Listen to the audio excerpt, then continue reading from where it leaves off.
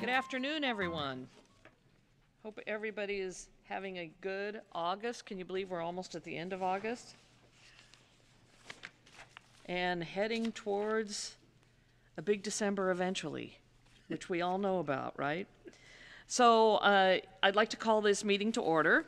This is the CED Committee, Community and Economic Development.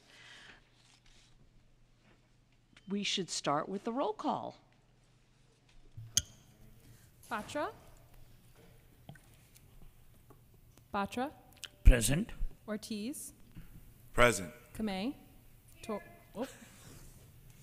Kamei is here. Torres, Present. Foley, Here. all present. Thank you.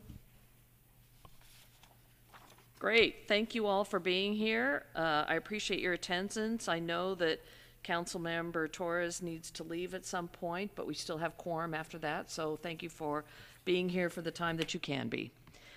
With that, let's move into, we have no review of the work plan, no consent agenda, so let's move forward to the committee reports. The first report is on the Economic Development Activities Quarterly Status Report. Welcome, Carlos.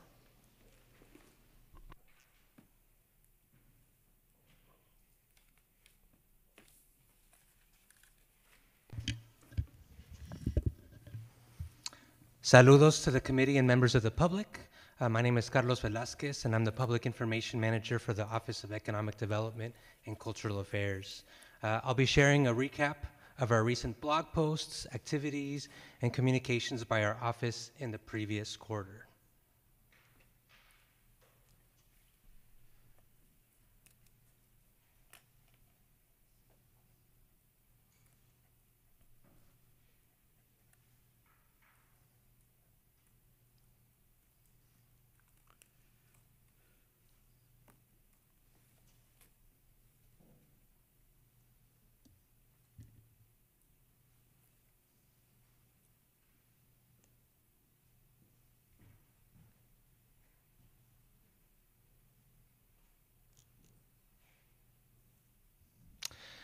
We love opportunities to highlight those San Jose entrepreneurs and business owners who inspire us, and we did so for Asian American Pacific Islander Month in May and Pride Month in June.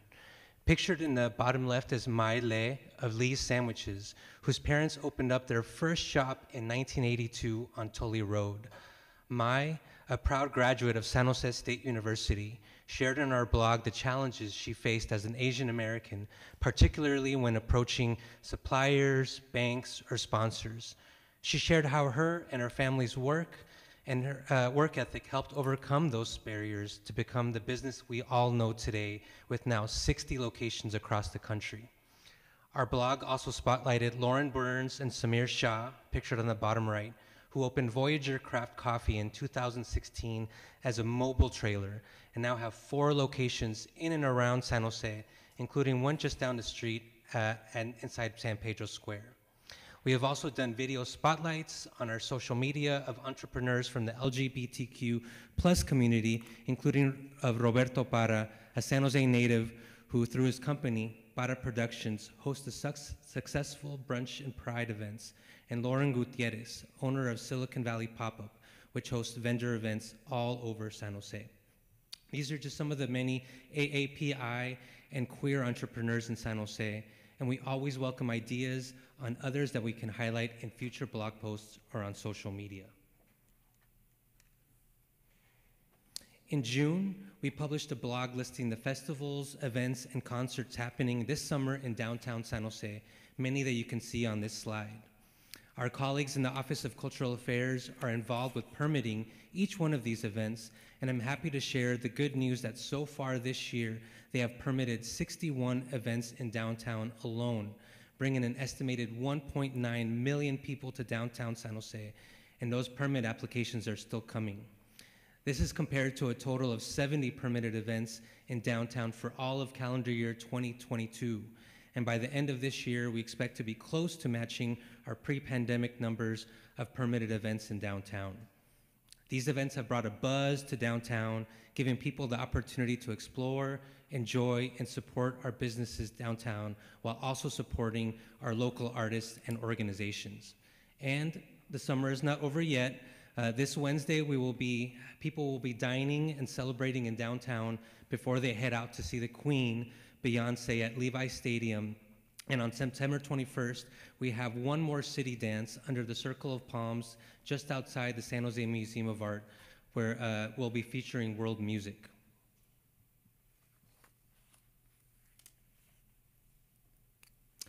This past spring, we hosted a kickoff for the Cannabis Equity Business Academy, a no-cost, inclusive program that provides San Jose entrepreneurs in underrepresented communities with business education, financial planning, and mentorship related to the cannabis business sector.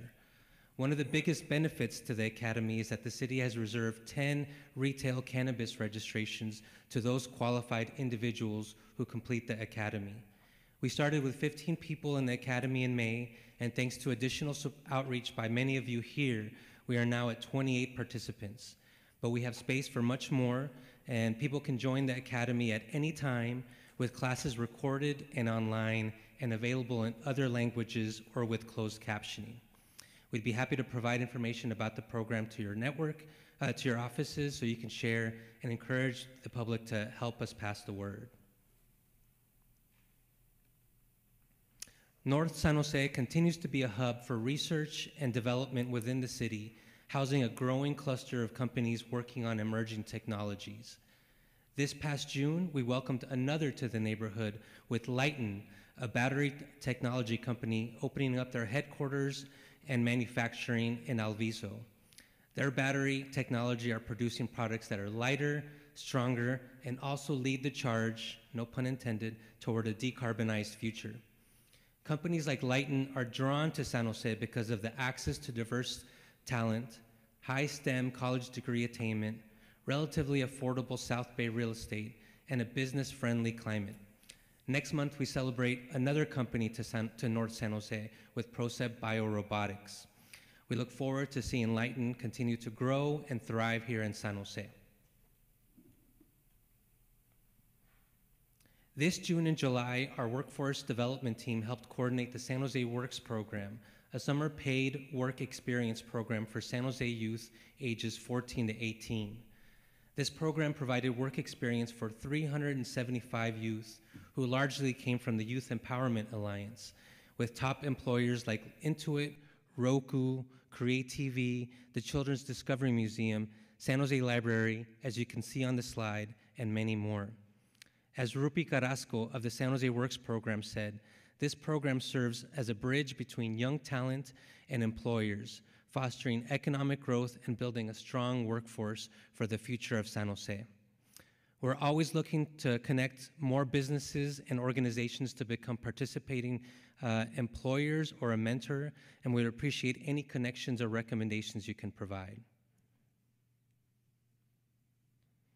Our Office of Cultural Affairs organizes the Creative License Ambassador Program, which connects residents to art and culture through participatory, community-focused art projects that are organized by an annual cohort of creative ambassadors. This year, some of the program ambassadors that they've been organizing have been sketch walks of San Jose neighborhoods, nighttime illuminated projections accompanied by poetry, live painting events, and workshops on 3D printed art made from recycled materials. And I mention all this because the city recently was awarded a $30,000 grant from the National Endowment for the Arts to support the 2024 Creative Ambassadors Program, and which we are now accepting applications for this next cohort. The deadline to apply is October 6th, and people can visit our Office of Cultural Affairs page, sanjoseculture.org, or social media for more information. And of course, we'd be happy to share more information to your offices. Connecting business owners and entrepreneurs to important resources and tools is how our office helps small businesses thrive. Every 2 weeks, we share on our social media pages a calendar of upcoming workshops hosted by the city or our partners, as well as through our email list. You can see on the slide a few that are hosted by our partners, Prosperity Lab and Score Silicon Valley, both in English and in Spanish. We encourage folks to follow us on social media at SJ Economy for those listings, or to visit sjeconomy.org and sign up for our email list. And other quick highlights we wanted to share with you include that this Thursday, the city will be hosting a listening forum with the California Commission on Disability Access, where we'll be bringing together small business owners and disability advocates to share their experiences around disability access compliance. We have 40 people registered, and it's not too late for people to RSVP. In November and December, we will be organizing a Holiday San Jose Shop local campaign that will promote some of San Jose's most diverse and unique business neighborhoods, which include Alum Rock Village, Japantown, the Alameda, Willow Glen, Tully Road and Eastridge, Little Saigon, and of course, downtown San Jose. We are actively recruiting businesses to sign up for the campaign, and we look forward to connecting with your team to enlist your support. Recently, we welcomed several new team members to our business development team, who you can see on this slide. Jessica Munoz and Karina Dominguez will help us increase our support of small businesses, with Jessica focusing on our Eastside business community, while Garrett Stanton and John Castañeda will be helping with our business development, outreach, and our contracts. And finally, we recently completed a series of videos that highlight many of the business neighborhoods that I mentioned earlier, thanks to funding provided in last year's fiscal year budget. These videos are meant to support our local small business neighborhoods by promoting the many places to eat, shop, and play at in San Jose. We will be sharing these videos in the coming weeks, but did want to screen one right now about the Berryessa Flea Market.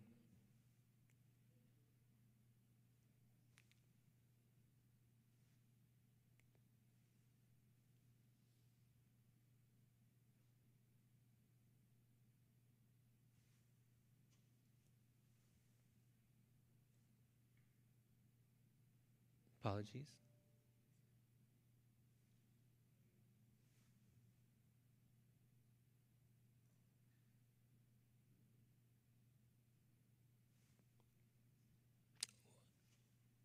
Okay. Well, we can play without audio.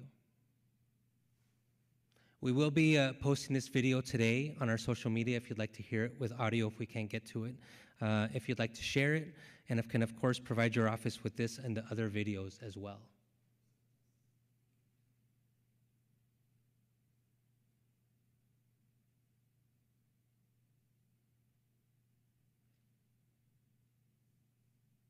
And the video is also available in Vietnamese, Spanish, and English, of course.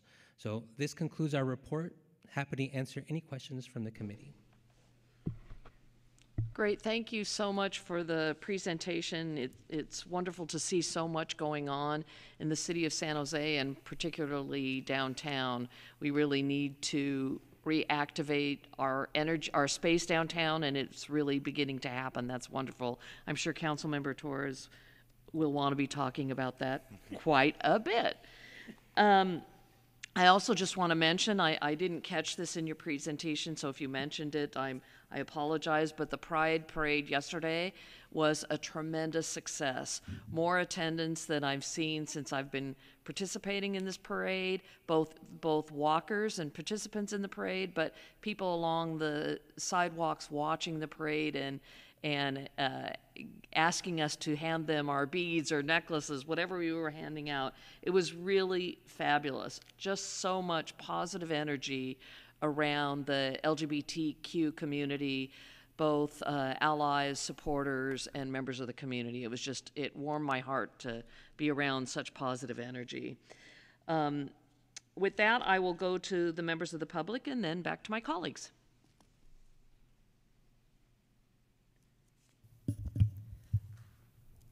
Blair Beekman.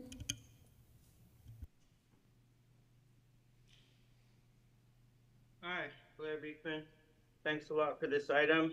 I guess, it was nice that you're working on downtown issues. A nice report by Councilperson Foley, just to hear how the Pride Parade went yesterday.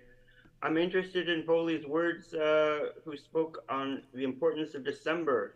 There's something big happening in December. I hope she can better clarify such a comment. It'd be helpful to myself sometime, maybe at open forum time. For myself, in this item that was of interest to me, you talked about an interesting battery manufacturing group in San Jose that's using lithium as a major source.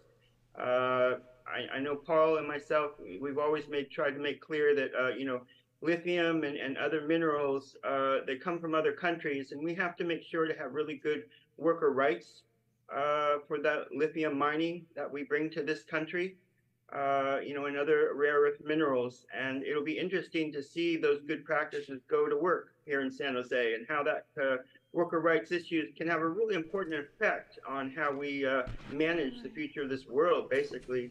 And I think it can help avoid wars, create our better selves, our better practices. Good luck in those efforts.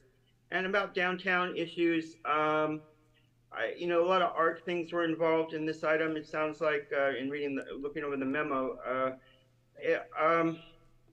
the surveillance and tech in the downtown area, it is actually moving into the art world and how those things connect and relate to each other in the downtown area.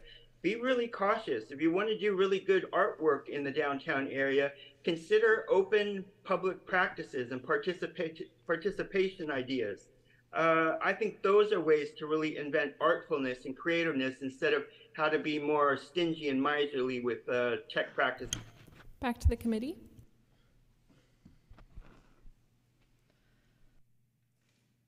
Okay, bear with me as I try to figure out how to use this new system, but I know Councilmember Torres is first.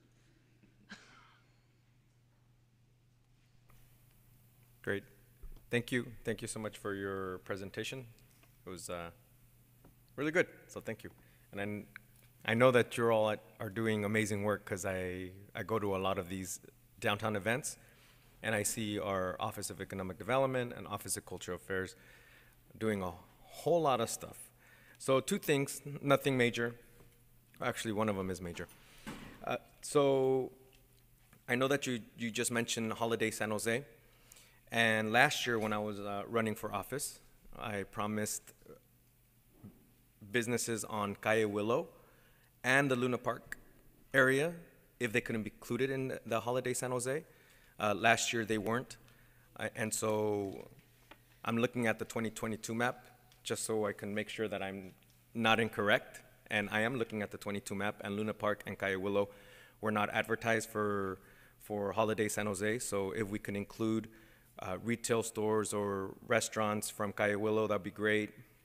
Also Luna Park as well. So those are two very, very important business corridors in my district, right? We have amazing ones, just like East Santa Clara Street and downtown and Japantown especially. But I definitely don't see Calle Willow and Luna Park. So hopefully we can add them to the list. The other one is good series on the Pride, on advertising and promoting LGBTQ entrepreneurs for Silicon Valley Pride.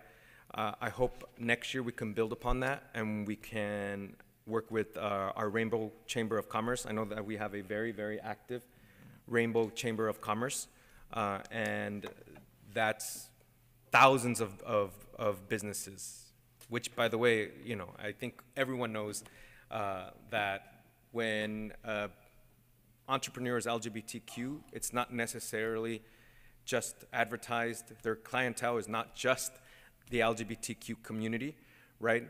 I can go down a whole slew of businesses that are owned by LGBTQ leaders that their clientele is just not LGBTQ. So let's work with the Rainbow Chamber of Commerce, but also San Jose Downtown Association. That's where we have the influx of folks who are wanting to start a business come in, and they let us know that they're LGBTQ or they're geared towards the LGBTQ community. So I think if we work with the Rainbow Chamber and the San Jose Downtown Association to advertise more LGBTQ folks, that'd be great. So, but other than that, just super sad that the summer is coming to an end and that we won't be dancing in the middle of Circle Palms for City Dance and others, right? As we know, our festival season tends to August tends to be the peak with San Jose Jazz and Silicon Valley Pride, and so that's why I think it's very important that we get folks out and do festivals in September and October, and hopefully in, hey, even sometimes November, right? I know last year, or I should say this year, was a very long winter, and so we need to definitely do as many festivals as we can, street festivals, before the winter comes. And I'm hoping that it's not a long winter like this year, but if it is, it's good for the environment. But other than that, thank you so much for the presentation. Yeah, and thank you, Councilmember Torres, for the comments. I did want to mention that, it shouldn't be a problem for us to add Calle Willow and Luna Park to the campaign for this one. And just because, there's many business neighborhoods in San Jose, we will be looking forward to it's not just going to be a one-time only campaign. It's just part of a longer campaign, a year-wide campaign we have to promote business neighborhoods. So, but happy to add them and add them to the list for Holiday San Jose. Great, thank you. Thank you. Councilmember Ortiz. First, thank you so much for your presentation. I enjoyed looking at all the slides and seeing the great work that our Office of Economic Development has been doing for the past cycle. Just to comment on a few of the things that was touched on, I'm really excited, and I know Nancy and Blage know that I'm really excited about the East Side coordinator for small businesses. Not a historian, but I think this may be the first time that the city has a dedicated individual resource for East Side San Jose. So I'm really excited for the work that individual is going to do, and I look forward to my office supporting her as well, because it's a big region. So I know that we got to be there to support her as staff. But really excited about that. Next, I wanted to ask you, not because I wanted to there's a specific neighborhood that I think you left out, but how are the neighborhoods chosen for the holiday San Jose, holiday San Jose? Yeah.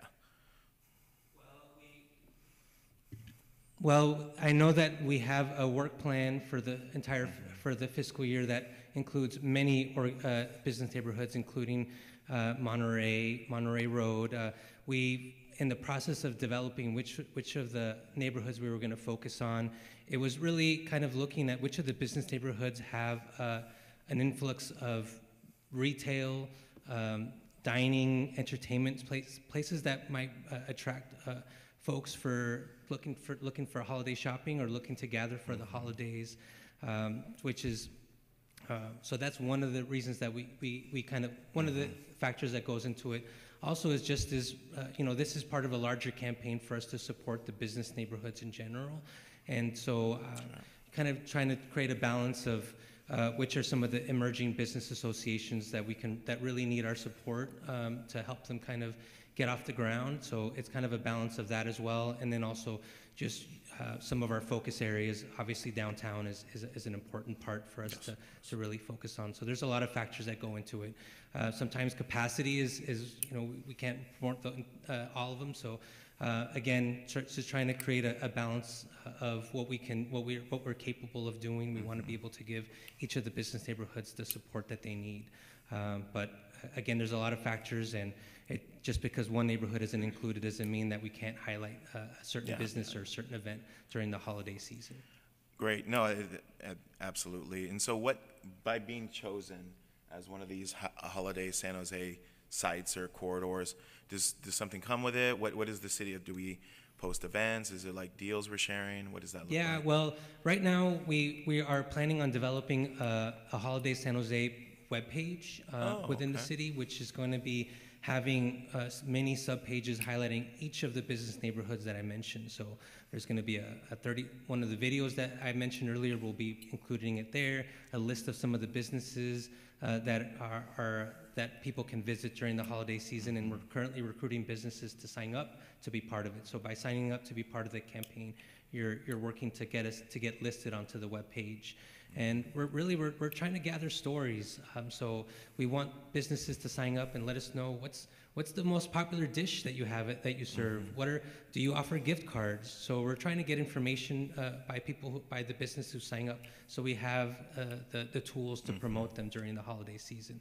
But by signing up, they're also eligible to get some of the signage, posters, to be able to put up proudly in their storefront and let folks that know that they're involved.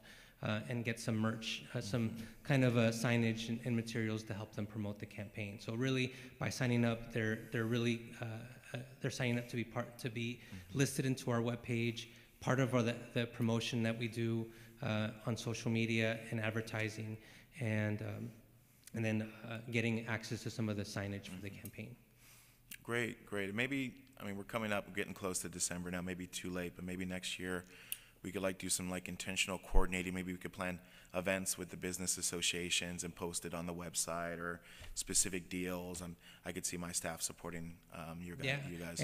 And there is flexibility for what some of the business associations are interested in doing. So if there is an interest in hosting a special event or having something unique, that's something that we're actually encouraging. The more activities that are happening in a business neighborhood, the better it is for me and in our office to really promote it. So we are, if there is interest in something like that, I know our small business development team, Jessica, would be interested in working with you on that. Okay, great. No, awesome. And then just because you mentioned workforce development, it's one of my passions, and I know you're here in the hot seat by yourself, so if you don't know the answer to this, that's perfectly fine. But do you know what the handoff looks like once the youth complete our workforce? Sorry, I don't remember the name that you shared, but the workforce program, is there do they get lined up with another program? Are they encouraged to register to college? What does that look? What is that handoff so they continue their workforce development or college career? Yeah, well, that's a good question. I don't know if I know the exact specifics of what happens after they get handed off. Carlos Nancy's enjoying. Look at that. Nancy Klein, Economic Development. Carlos, you're doing an excellent job. The best kind of learning is getting to talk to you all on the bubble, so thank you. And he's doing a great job. So in the Work to Future programs, thank you for the question, the respondents become part of the Work to Future family, so they can dive back in to the different programs that are available. Many of them are in college programs or community college programs or other programs that are available in neighborhoods. So the breadcrumbs continue, and there was a celebratory ceremony at the end and gave out some thank you and keep doing it kind of work, and an opportunity to keep in line or connected to the employers that they were with. Okay, wonderful. I just know that the governor is pushing the Cradle to Careers initiative. I think we should be doing that too, and it's not enough for them to just complete the workforce development program. We got to set them up for success. So I just wanted to see where we were in that. So thank you so much.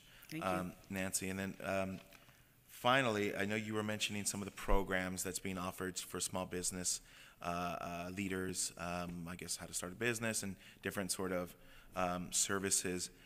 Are those programs usually always provided at City Hall, or is there opportunity to do them at community centers in different neighborhoods, or what does that look like? I know obviously there's bandwidth and stuff like that, but I see Nancy's coming down again, so we could. Well, if I can, if I missed something that Nancy would want to add, a lot of these workshops are being hosted by our partners who host virtual. They host in-person workshops as well. I know that Prosperity Lab hosts their events in person. I think at our Work to Future Center at times, and so they are in different locations. And we do also host. They are also hosted virtually. I think the ones that we really focus on are those that are free or low cost. So we want to highlight those. But yeah, our partners do host them in a variety of locations throughout San Jose or virtually. Okay, maybe that's something that if we just go on the OED website and we can learn when those are, because I could picture my office making a flyer and then distributing it to business, walking door to door and letting them know, like, hey, this is what's going on with OED. or something like that. So it's on the website if we want to Well, look right at it? now, I'd be happy to share with them. Yeah, that'd be great. I know Councilmember Kamei, I think your office had also asked for interest in kind of, so I'd love to be able to work with you on when your upcoming newsletters are at, so I can make sure I share them with you, but that's something that I'd be happy to do. All right. Good job. You did a good And job. then also just wanted to mention that I did miss that Alum Rock and also Alum Rock and Little Portugal are also part of the Holiday San Jose campaign. Oh yeah. I saw. No complaints from me. I appreciate it. Yeah, just thinking in case Story Road or anybody else in the future wants to what that process looked like. Thank you. Great job. Appreciate it. Thank you. Vice Mayor Kamei. Thank you so much. I really appreciate all the work that's been done. I'm super duper excited of your new staff and having them, I want to welcome them, and it's really great to have those dedicated individuals. And so I'm just wondering, you've done a great job. I'm wondering, will you be able to do more? Is this sort of a sign that, well, we've brought some people on staff to be able to do more? Because I think that if we can continue doing what we're doing and, increase that somewhat, that would just be fabulous. I know that we try to do everything within the months where we have no rain, but I also think that, planning little different things. I'm excited for the Holiday San Jose Shop Local campaign. I think it's absolutely wonderful. But I also think, that if we were to do a little bit more, kind of like push the envelopes on either side of spring and summer, that would be fantastic, because I think that many people in the community are enjoying it. They want more of it, and I think that this is something that if we're able to and have the capacity to do it, we should encourage that. Yeah, and again, the Holiday San Jose campaign is just one of a year-long effort to really support business neighborhoods, and so I know that Lunar New Year is going to come up in February. Would love to identify opportunities to highlight some of the businesses that people can shop at or gather for that as well. And so we'd be happy to hear what are some events or some things that we can do that we can kind of use as a way to kind of promote business neighborhoods. And like I said earlier, we're really hungry for stories. All these kind of stories help us illustrate the importance and the beauty of some of our businesses and business neighborhoods. So if there are special events or activities or businesses whose story that we can highlight, we'd be happy to hear it. That would be great. And if I could just chime in, the fact that we are already planning 2 additional events during Entrepreneur Month and kind of Small Business Month. So for November and May, we'll be carrying on the tradition that we started last year. We don't know exactly what format those events will be taking, but it'll be some kind of panel discussion, small business networking, kind of resource fair, and a few other things that the team has planned. So those are in the works. We're really trying to broaden our scope of services and events and networking opportunities for businesses in the city. That's fantastic. I think that's really great, and just expanding those types of things I think is very, very helpful. I know that from my office, just as been mentioned, we would love to be able to amplify whatever it is that you're doing. I think that the community needs to know more about the good work that you're doing, and I'm going to do whatever I can to make sure that people know. I also wanted to talk a little bit about what Councilmember Ortiz mentioned in terms of the Work to Future program and how we should sort of think of it a little bit broader. And I don't know if it makes sense to couple some of the individuals with mentorship. We do mentorship, and so that might be something to think about for the next cohort, or how that moves forward. But I think that just connecting them with employment or to businesses may not be enough. They really need this sort of like ongoing help or assistance to help guide them. And I think that, you know, I do know that mentorship programs do help in that. So that's something that I think, you know, we have to kind of look a little bit more long-term to make it lasting, or else it just is a one and done and doesn't work. Thank you so much for that. It occurs to me that in our next one-on-ones, that I could bring Jeff Russer, because there is a compendium of care. Right. But we'd love to partner with your offices and make sure we're always doing better. That'd be great, you know, because I do think that what we're doing is wonderful, but I think that we could always make it a little bit sort of better here and there. And, you know, from my part, I'd love to be a part of that. So thank you so much. Nancy, you're reading my mind. I was just suggesting that in my head, that we need to do a little briefing about what each different staff member is doing and how they're involved and how we can all work together. So thank you for that. Okay, Councilmember Batra. And I would hope that someone would be making a motion to accept the report.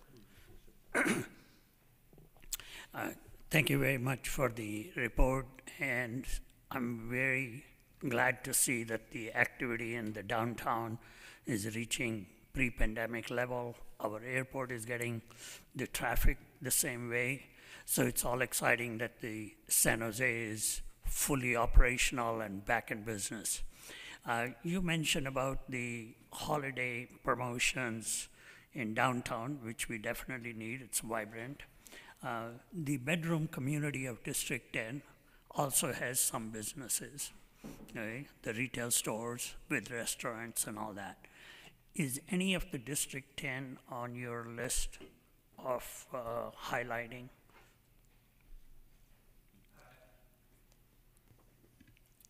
Well, I think I mentioned all the neighborhoods that are part of the Holiday San Jose campaign, but again, I think if there are any events or activities or businesses or stories that we can highlight, we'd be happy to include them. Sorry, Blog is Lodge, Deputy Director for Economic Development. So as Carlos mentioned, we have to have some sort of focus. So we're trying to be kind of methodical and strategic about the work that we're doing. And so currently we really have focused on the kind of 11 or 12 neighborhood business districts that we are working in districts in which we are helping the organizations to really build their muscles. But we are always open to, and we invite any stories, any tips that we can get from council members for businesses in their respective districts.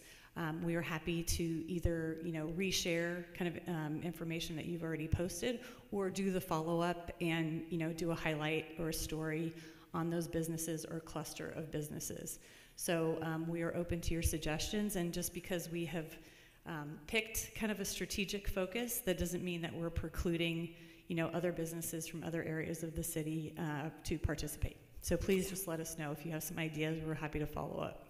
So, thanks for that. What would be the best way to communicate that? Because we recently had in our district, after a long time, a new cantina opened, which I had an opportunity to go and do the ribbon cutting. So I'd like to get that story to you. What's the normal or the best way for this kind of activity as it is coming along? I think for right now, what we'll do is we'll follow up with you and your staff, and then we'll work out kind of the best way.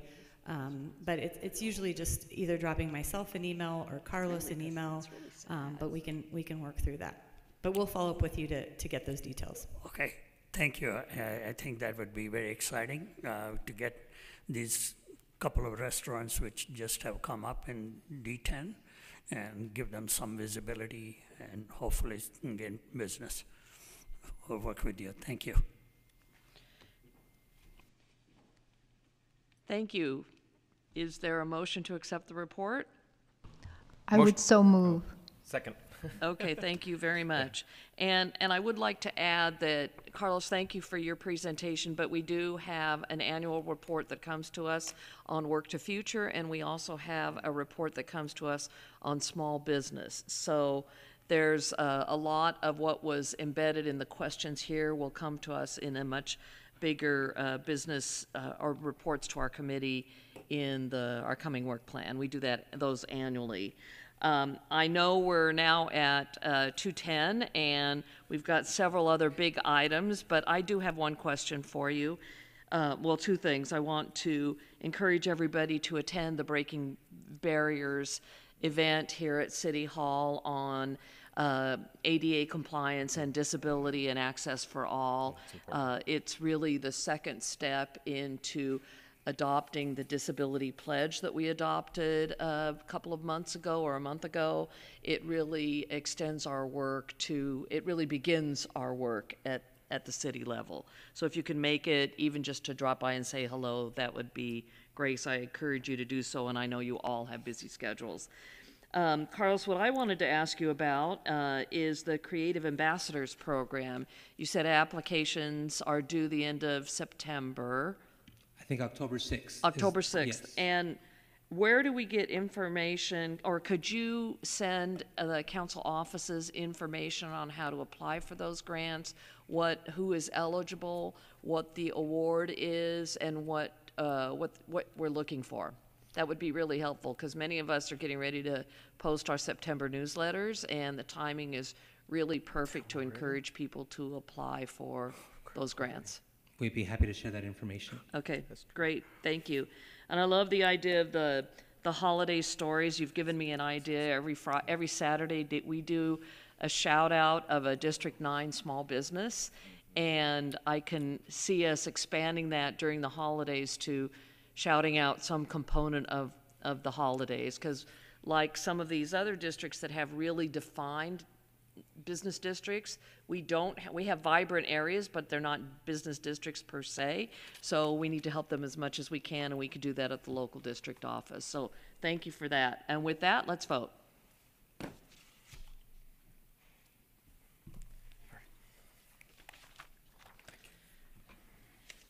Great. Motion carries 5-0. Thank you. Thank you. Okay, let's move on. And thank you, Carlos.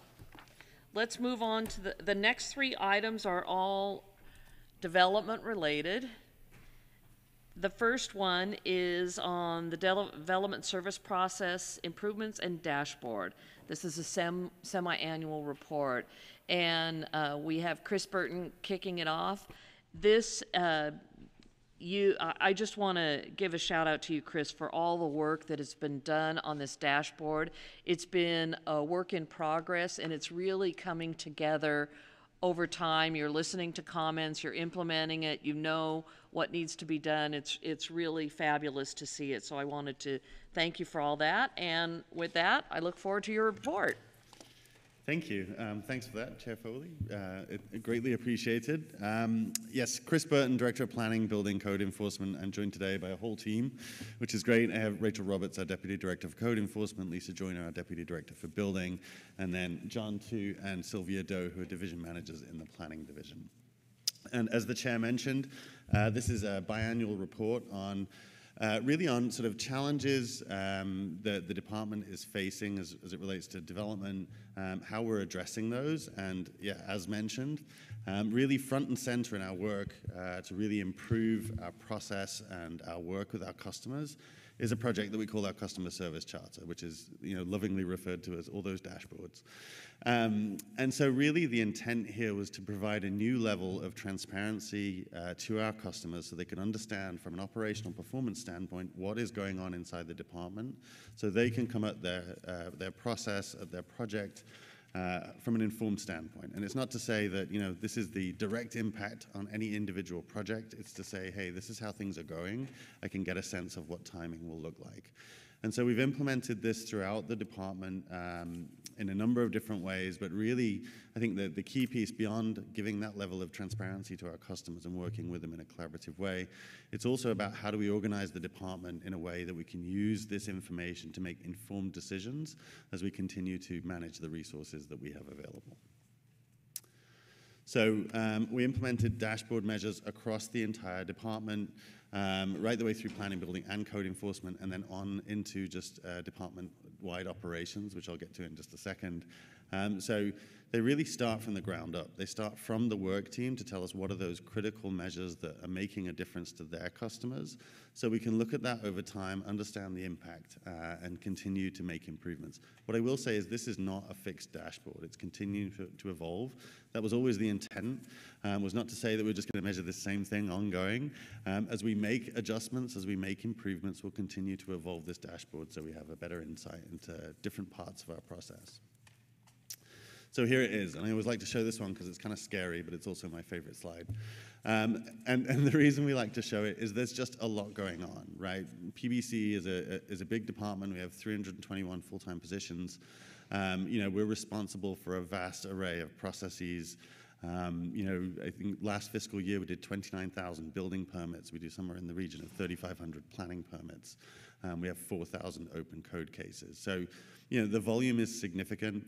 We're working with a lot, and that's why it's important that we break down this number in a number of different ways. It's also why it's really hard to put it into one number. I would love to give you one dial that was just green and red, and you could see how far along it was going. But it's just not that simple. It's surprisingly complicated. But for me, this is critically important. So with both my executive team and my senior management team, we go through this on a weekly basis so we can understand kind of where this is. It's not just a case of we're putting this out there. We actually use this as an active tool to understand what's going on. A couple of really sort of key numbers for me. I'm going to talk about why in a second. And in fact, one I really want to point to, it's a little bit of an eye test, so I apologize, but under the building section, so that middle box, you'll see permit center, and on the top right within that sub box, it says permits issued on SJ permits. And what that is when you think about those 29,000 building permits, about 22,000 of them in the last fiscal year were issued online. So these are largely sort of single-family home projects, small things, water heaters, some of those smaller projects that people can just go and get the permit themselves, do the work, and then we go out and inspect. Why that's an important measure is it gives you probably the best indication of sort of market health in that environment, because it's not delayed by our process in any way. You can literally just see what overall activity looks like. And what you'll see is that it's dipping, right? So we know that economic conditions currently are turbulent, and we're really starting to see that play out in a number of different ways in these numbers. So I wanted to touch on that a little bit because I think it really is important as we continue to think about our work. So as I noted, that volume is down. We're not seeing it necessarily in some of the bigger projects. Volume is maintaining overall, but there is definitely a shift in the type of applications that we're seeing. So less sort of bigger new construction projects. The affordable projects are starting to slow somewhat on the inbound. Even on the single family, as I said, we're starting to see a little bit less. Now, as we've noted in previous reports, we have a backlog across most of the department. We've been working really actively to diminish that backlog, and we've had a number of successes that the team's going to point out along the way. But as we get sort of closer to that, you'll really start to see the impact of the slowdown and the shift in permitting. Now, I'm not going to pretend that I know what's going to happen with the economy. I think we're in this very much wait and see moment right now. You look at the sort of bigger picture macroeconomics, there's a lot of questions. I think we're right at this point where we won't know for a little while until the markets really start to shift.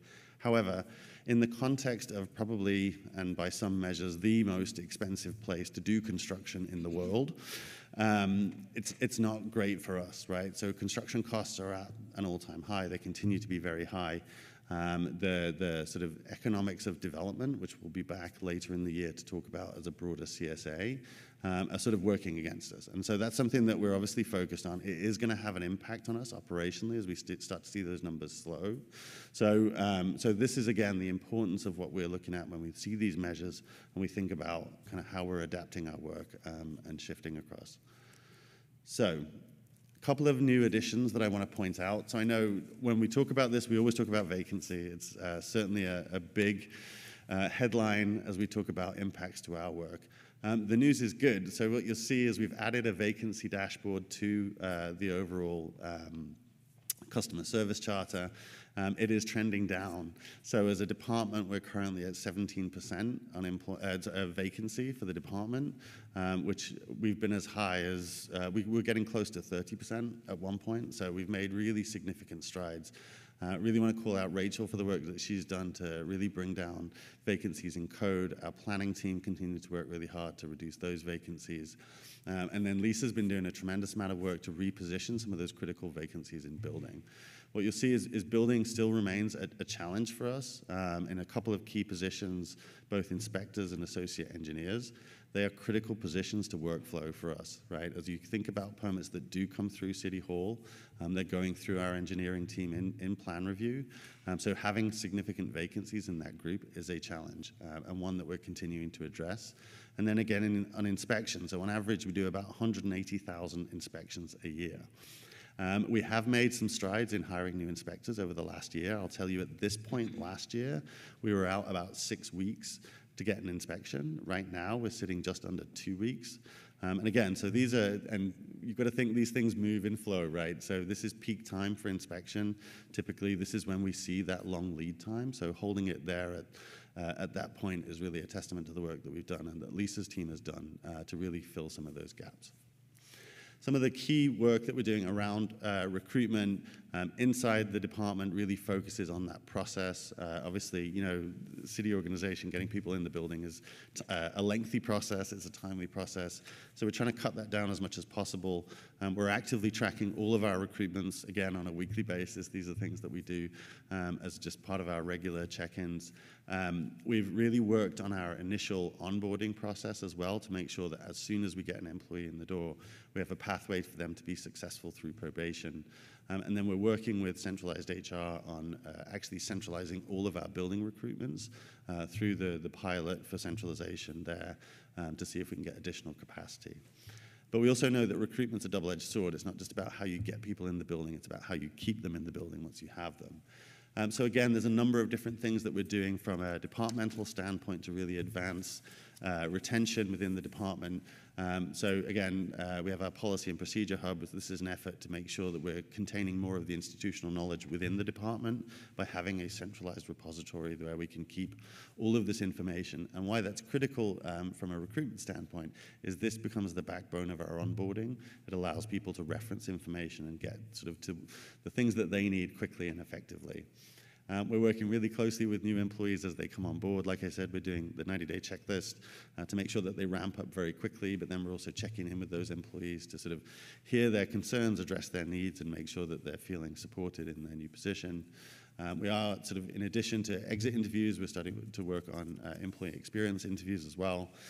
Again, to sort of really check in and understand what are the impacts that employees are having on working within the department, so we have a better sense. And then lastly, we're working on some pipeline activities. So we're working closely with San Jose State. In this last budget, we had funding for a planning fellowship. We're also actively working on an internship program. And we're starting to look at ways to expand that into other parts of the department to really sort of beef up that talent pipeline.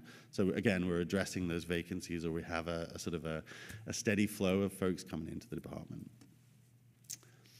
So before I hand it over to the real experts in the room, a couple of key changes. So as you'll know, I always like to show you that big crazy dashboard with all those different charts on it. And it's really confusing and really hard. When you go on the website, you can click on any single one of those and understand exactly what's going on. And when you do, it takes you to a page like this. And the key is not just about showing you the number, it's about explaining what it means. Not just to the public, not just to you as council members and stakeholders, but also to our staff and our managers so they can understand kind of what the impacts are within the department. So a couple of key things that we've changed since the last time we were here. We've added a much clearer goal description, so you can see that dotted line across any measure. And it's not to say that this is where we're trying to get to, it's where we anticipate things should be at. Again, some of these measures are somewhat out of our control. It's dependent on the applicant, but it's good to get a benchmark of where we expect that number to be to show us sort of where we are and can understand how best to approach it. And then secondly, we're really sort of working and drilling down on historic disruptions. Again, anybody should be able to go into this, look at it, and understand what's going on. And part of that is looking back and being able to tell you, well, these are the key things that have happened on this timeline, so you can understand kind of what happens in some of those charts. So like I said, across all 47 measures, you'll see this page. And so again, we're having the managers sort of in there really working on this data, working on these pages. So it's not just about making sure the public understands it, it's that we as a department really understand that as well. So with that, let us do a little deep dive into a key select measures, and I'm going to start with Rachel. Thank you, Rachel Roberts, Deputy Director of Code Enforcement. So today I'm highlighting 3 performance measures that are for our multiple housing program. These include buildings inspected, units inspected, and violations closed. So the measure you have before you is the building inspected. So tracking and evaluating these measures is essential in ensuring we are achieving our mission of promoting and maintaining a safe and desirable living environment while also meeting our annual program targets and ensuring that we're providing the expected level of service that fees are paying for. So as part of the, as you may know, as part of our 3-tier model for the multiple housing program, buildings have to be inspected once every 3, 5, or 6 years, depending on the cycle they've been assigned. And so with over 6,700 buildings in the program, we have to inspect at least 140 a month in order to ensure we're reaching that goal over each of the cycles. That equates to 17 buildings in our Tier 1 program, 50 in our Tier 2 program, and 73 buildings in our Tier 3 program. So it's really important that we're tracking how many buildings we're inspecting so that we can ensure we meet this goal of inspecting every building during their cycle. So the buildings are... the building inspected performance measure tells us, how we're doing each month, and then it gives us those insights and understanding what factors might be helping or hindering us towards that progress. And then we can make decisions based on those factors as far as resources we're allocating. Sometimes we shift inspections over to a Tier 3 for a few months if that looks like what's needed, and we can adjust our operations accordingly. So for this particular measure, you see a big increase between January and really June until it started kind of tapering off in July, and that's largely due to the increase in staffing. We were able to staff up that program and get people trained and moving and filling those vacancies and taking on those workloads. We hadn't been able to provide inspections in those areas with, we had inspectors kind of covering more than one area for a while there. We do see the drop in July, and that's mostly due to the fact that we did promote an inspector to a supervisor, and so we had a vacancy in that program again. Right now we have 2 vacancies still, and so we're still not quite reaching that 140 a month goal, but it definitely will allow us to ensure we do by the end of the fiscal year that we've hit our target or get as close to our target as possible. So for units inspected, this performance measure, we set a goal of inspecting the 600, it actually should say 680 units per month, so we'll correct that. And this equates to 40 units per inspector. And we have the 40 units as a target because it is what we have found is probably the most manageable number of units that an inspector can provide services to. We want to ensure that they can manage that workload so that they are able to provide the quality customer service and assist the customers in resolving those violations. And this number can fluctuate because each building is different. Some of our buildings only have 3 units, some of our buildings have 300 units. So it depends on the building they inspect as to how many units we might inspect in each month. But the goal is to do at least 40 per inspector, getting us to that 680 units per month. If we, do too many units, it can hinder our ability to provide that service. If we do too few, it could lead to a backlog, and then we're not reaching our targets for those tiers. So, as seen with the building inspected measure, filling the staff vacancies between January and June really helped us to greatly increase our numbers around units inspected and working towards our goal. And then lastly here, we have our violations closed. So this measure tracks how many violations that were assessed during a multiple housing property inspection and how many of those have been corrected. And so this is really gets to the heart of our work because this is showing us, how many of those issues, such as the missing smoke detectors, the unpermitted water heaters, our hazardous electrical wiring, dilapidated flooring, and so on, how many of these substandard housing violations that we identified have now been resolved and the property is now in compliance so that we can have better quality living units for our residents. And so this program, we inspect new buildings that come online, and we also, it also includes those buildings that could be 50, 60 years old. So it's really key to understanding the impact of code enforcement work on the rental housing community and improving our housing overall. and ensuring that as, you know, as time goes on, that we're maintaining our housing stock and ensuring that it's safe and quality housing now into the future. So, thank you.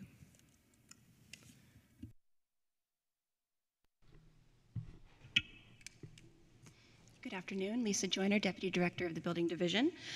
So I'm going to talk about our number of new projects with overdue cycles. So this measure gives us insight into the adequacy of our staffing levels within the plan review group related to the projects submitted for review. And we have published timelines of when comments are to be sent based on project type.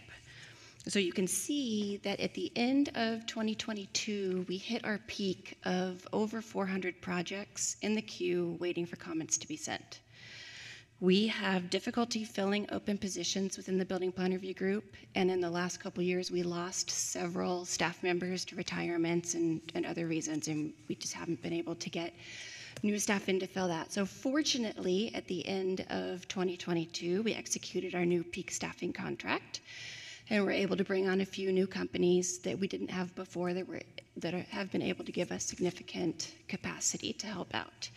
So you can see from our high of 420 some projects, we've gone down to we are under 100 projects overdue at this time. So in contrast to Rachel's, where we want to see the numbers going up, we love to see that number diving down. Ideally, we would have 0 projects overdue because that would mean our staffing levels are adequate for the projects that we're receiving. So as we monitor moving forward the projects that are coming in and ideally are able to bring more staff on board, we can see when to back off on the peak staffing resources or when we need to re-engage them if we see that line moving back up so that we can meet our commitment of comments within our published timeline. And I am passing it on to our planning team now. Thank you, Lisa. Good afternoon. Sylvia Doe, Division Manager with Planning's Permit Center team. So for a bit of background, I know most folks think of planning as a public hearing permit process. However, we also play a role at the building permit stage. So with building permits, planning reviews building plans to ensure that those projects that were approved at the public hearing process by decision makers are also matching what is submitted at the building permit stage. In addition, for building permits that don't require a public hearing process, we also review those plans to ensure that whatever's being submitted matches what council-approved zoning regulations are, such as maximum building heights and setbacks. So ever since we started tracking planning's process as part of the building permit stage, since last August, we had actually 100% supervisor vacancy and a 30% planner 1-2-3 vacancy. As of this past March, we filled that planner supervisor position, so now that it is 100% staffed. And we also, back in March, filled 1 planner position. And I'm happy to report as of last week, our Planning Permit Center team is 100% staffed. So we expect to see our target performance to increase a little from an average of completing about 70 conformance reviews of building permits each week and increasing that to our target of 80. Additionally, I do also want to add that while we are 100% fully staffed on the Permit Center team for planning right now, we do have 2 additional positions that will be coming online come November to reflect the actual building permit activity. Because as you can imagine, over the past several years, a couple of planning Permit Center positions were cut for budget reasons, and we're slowly working towards filling up the team. Thank you. John Tu, Division Manager of the Development Review Team. So I do deal with the ones that do go to public hearing. One of the few things we do have control of is early in the application. So one of this measure is a measure of our ability to provide comprehensive comment letters to development project projects that require public hearing. Typically, these are our larger, more complex projects. The comprehensive letter provides full comments from planning, but not only that team, but also Public Works, ESD, Housing, Parks, Building, Fire, and DOT. We want to provide an update to our CEQA document that they are provided by our applicants. Identify and provide productive comment early on both allows the city and the applicant to gauge a timeline and promptly start addressing any comments and tack on any documents or analysis that have long lead times. Typically, in the last 6 months, we've been providing those comments at least 80% on time. In previous years, we've gone as low as 50%, and we've gone as high as 94% recently. Using these measurements help gauge staff's caseload, locate any pinch points to either make process improvement or discuss with review partners. This number may fluctuate due to project intake and staffing resources. Currently, the department review team is fully staffed. As a result, we've been maintaining our target goal numbers. This measurement helps us make incremental modifications and use real-time accountability of our staff and to gauge and identify any issues quickly so that we can provide the best service possible and early on to our applicants.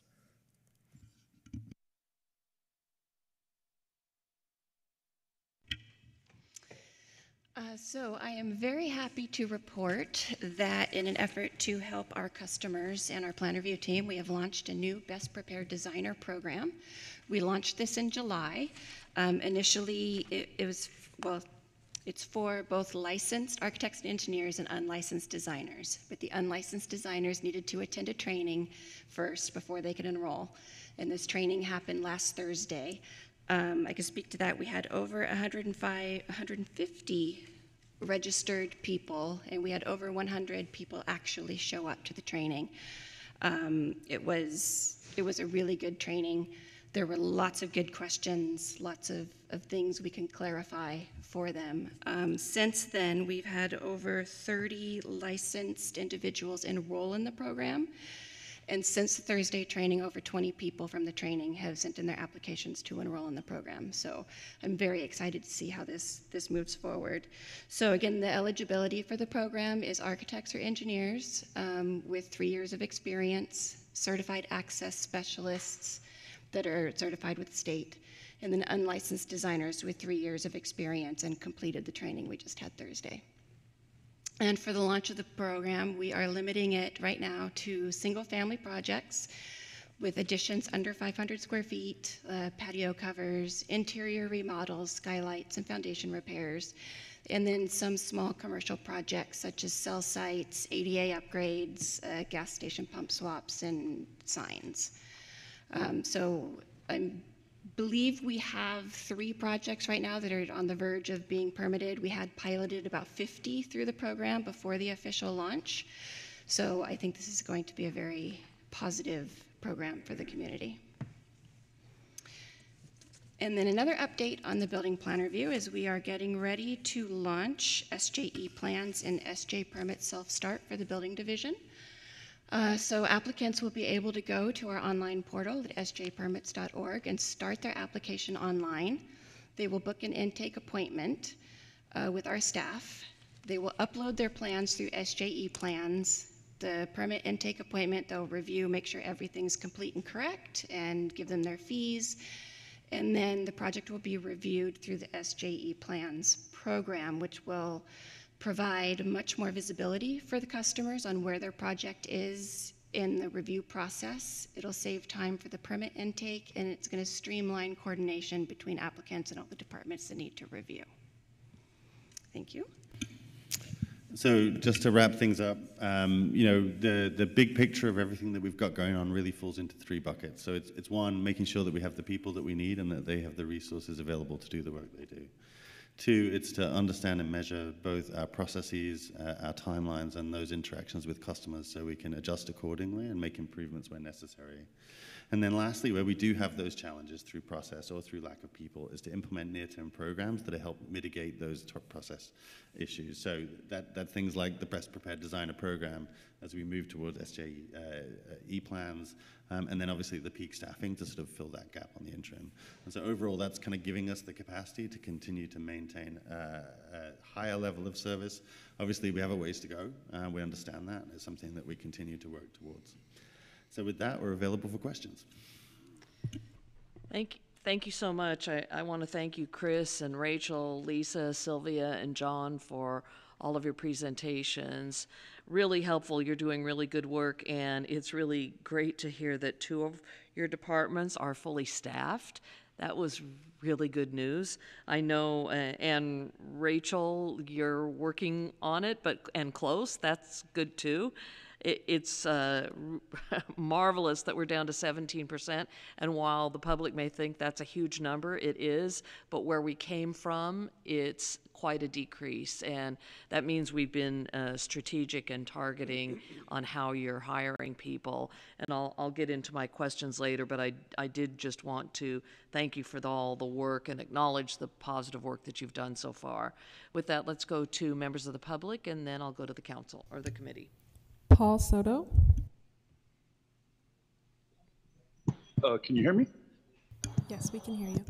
Thank you. Paul Soto from the Horseshoe. What I'd like to see in this report is a quantification, a direct, accurate quantification from the planning department detailing on a map exactly what properties are going to be used for that soft removal, because that should be installed here. You're going to need more staff than you have now in order to make those kinds of assessments. You see, because what that is the planning department failing to do something facilitates the gentrification process.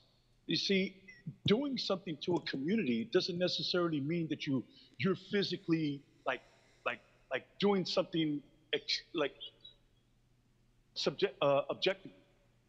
You can just sit there and not do anything and do something to my community, the Chicano community, the Mexicano community.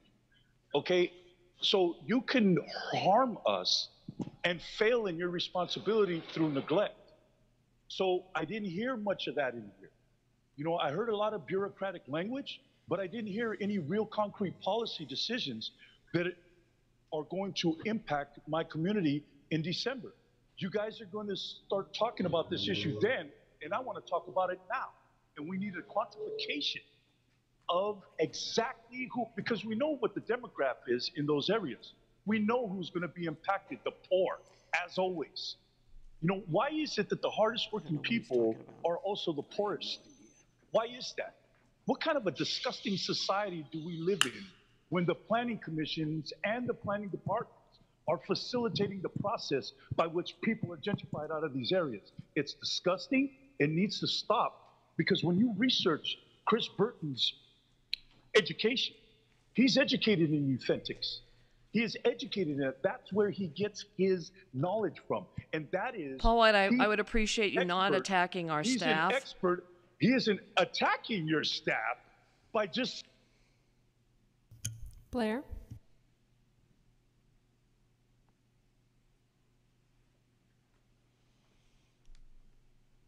Hi, Blair Beekman here. I think it's okay to point out staff policy making and such. That can be okay. I hope we can learn a subtlety to that this fall in our practices, public comment time. Certainly not to hurt people's feelings, but to point out information they said is important. I wanted to thank yourselves for this item. I'm hoping Chairperson Foley can go deeper into her description of what we can look forward to in December. Paul Soto kind of mentioned it, I think, today, that you're going to be possibly working towards new budget review plans and tax plans in December. Is that my understanding? Because it would be nice to hear how items of December can relate to what you're talking about here at this time. The initial speaker, Chris, I think he announced, that housing market things are a bit questionable still at this time, and we're in a wait and see mode. That can be okay. I really hope, from our previous arguments in the springtime about the future of housing issues, we really can balance the questions of what middle income housing development can offer. And that as much as we like market rate housing, middle income housing, I think, can offer an interesting flexibility and ways to really move forward in development. That it can offer both market rate housing and low income housing ideas, where people, and mixed income ideas, most important of all, that middle income can be really good with for local neighborhoods. From that, this item very nicely mentioned small cell work that you're going to be doing. Also, good luck in cell installment. I think we should be pressing openness and accountability, and that The public can. Back to the committee. Thank you very much. I appreciate the public comments. Moving on to Councilmember Batra.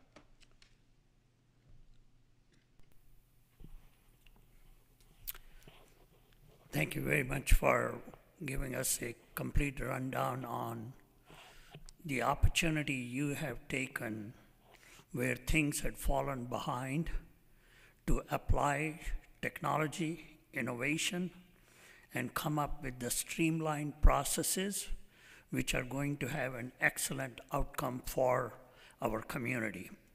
And your work ranges from trying to see how the plumbing is broken to creating a new division or multiple buildings. So the range is extensive. Skills required to do your jobs are extensive. So I'm really glad that you have now found a way to fill the vacancies, at least in some areas. 17% is still a large number, but you made a tremendous progress in that. PBC work, the one which I get most talked about from the community, and so-called complaints, now you're going to turn them into compliments because you're cutting down the time where it's going to take 3 to 5 days to give a permit versus waiting for months. And those are the big, not only irritants to the people that they can't improve their kitchen or they can't add a small room to their house, especially during the pandemic. It's also economic activity. The contractors are not able to get their job done, and hence people are losing employment activity with that. The contractors are losing the money on that one. So you are going to help with this program which you just started, the Best Prepared Designer program.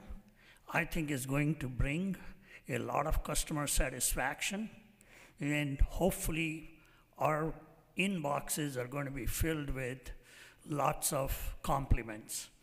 And I'm looking forward to that one. I'm going to give as much promotion as I can to this program through my newsletters and my talks with the people, because this is a really application of technology and innovative ideas. Okay? You're shifting the responsibility of a good design back to where it belongs.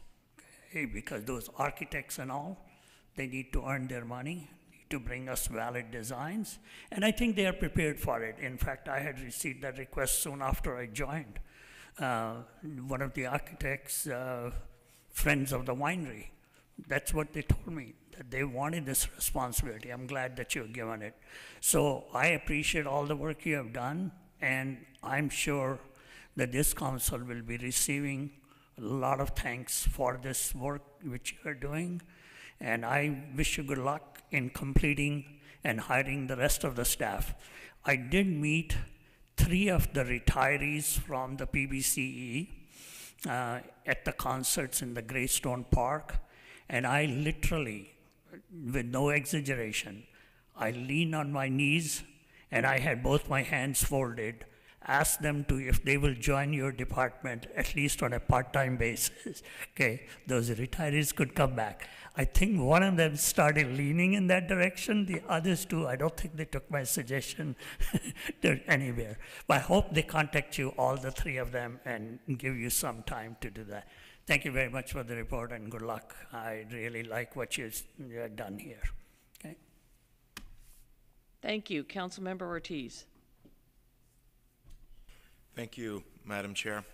I want to thank PPCE for their great presentation. Really excited about all the work you are doing, especially the Best Prepared Designer program, as we have many frequent flyers who come through the City Hall process and have demonstrated their commitment to following the rules and producing quality projects. I'm sure that this program will lessen a load on the department, hopefully, and help get us where we want to be department-wide. As I continue to build relationships in my district, especially with small businesses, there's a major theme that arises with issues with permitting for changes at their businesses, most specifically restaurants. They tell me that for permits for patio extensions, fixture upgrades, and other extensions, it could take up to months, which could cost small businesses their livelihood. Is there any thought of putting together an innovative process for these type of concerns? Thank you, Council Member. So we do have a streamlined restaurant program, especially if you're hearing this from restaurant owners, Yes. if they need help with permitting. And I can definitely send you and, all the council members the information on it to put them in touch with our small business allies who help us run that. Great. No, I'd love to learn more about that and send that because, last week I've spoken to a few small businesses who are experiencing issues and having to wait a few months. So I'll be sure to connect with them. Thank you.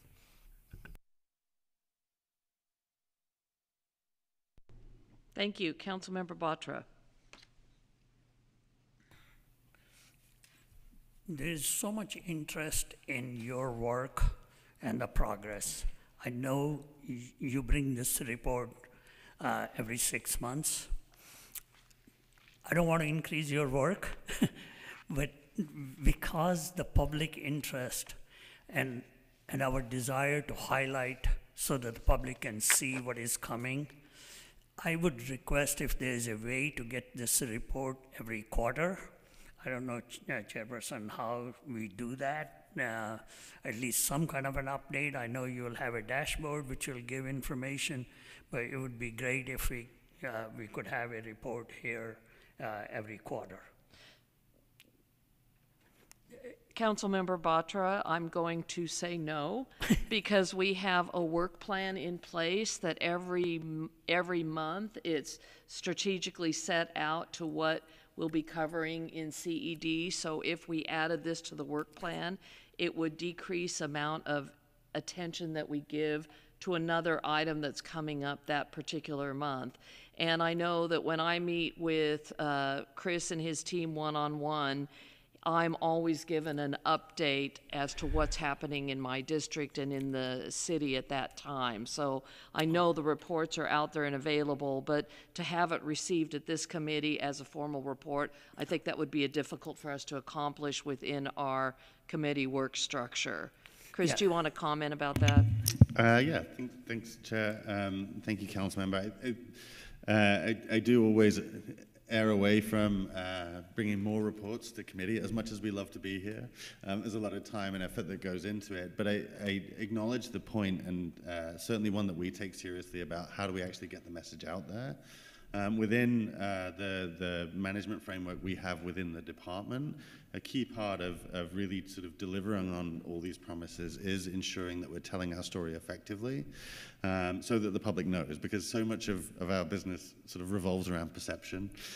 People hear a story and they tell everybody else how awful it is, right? And it's always the one bad experience versus the 9 not so bad experiences or good experiences that everybody hears. So we're committed to ensuring that our customers and the public more broadly have awareness of the things we're doing.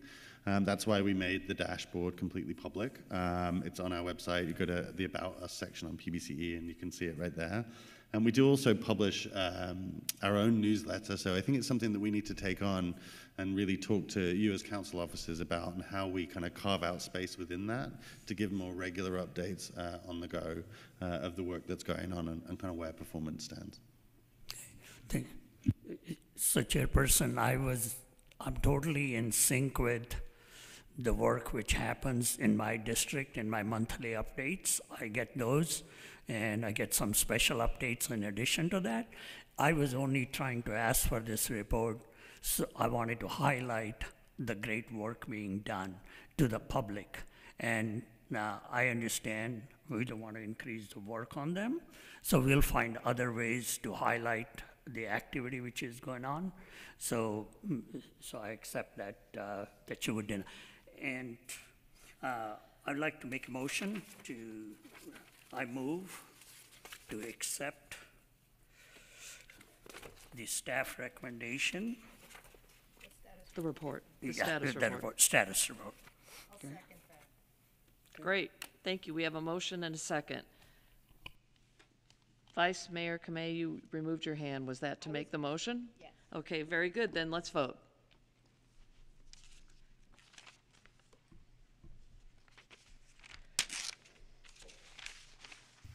Okay, that motion carries as well. Wonderful. Let's move on to the next report from your department. Citywide Planning Activities Semi-Annual Status Report. I'm going to seamlessly transition as we switch out teams here. So the one dashboard you didn't get to see or we didn't talk about in detail is we actually have a citywide planning dashboard that talks about all of the broader policy work that's going on within the planning division, led by Michael and Martina and Ruth, who are here, to walk through that and give you more details on where we're at.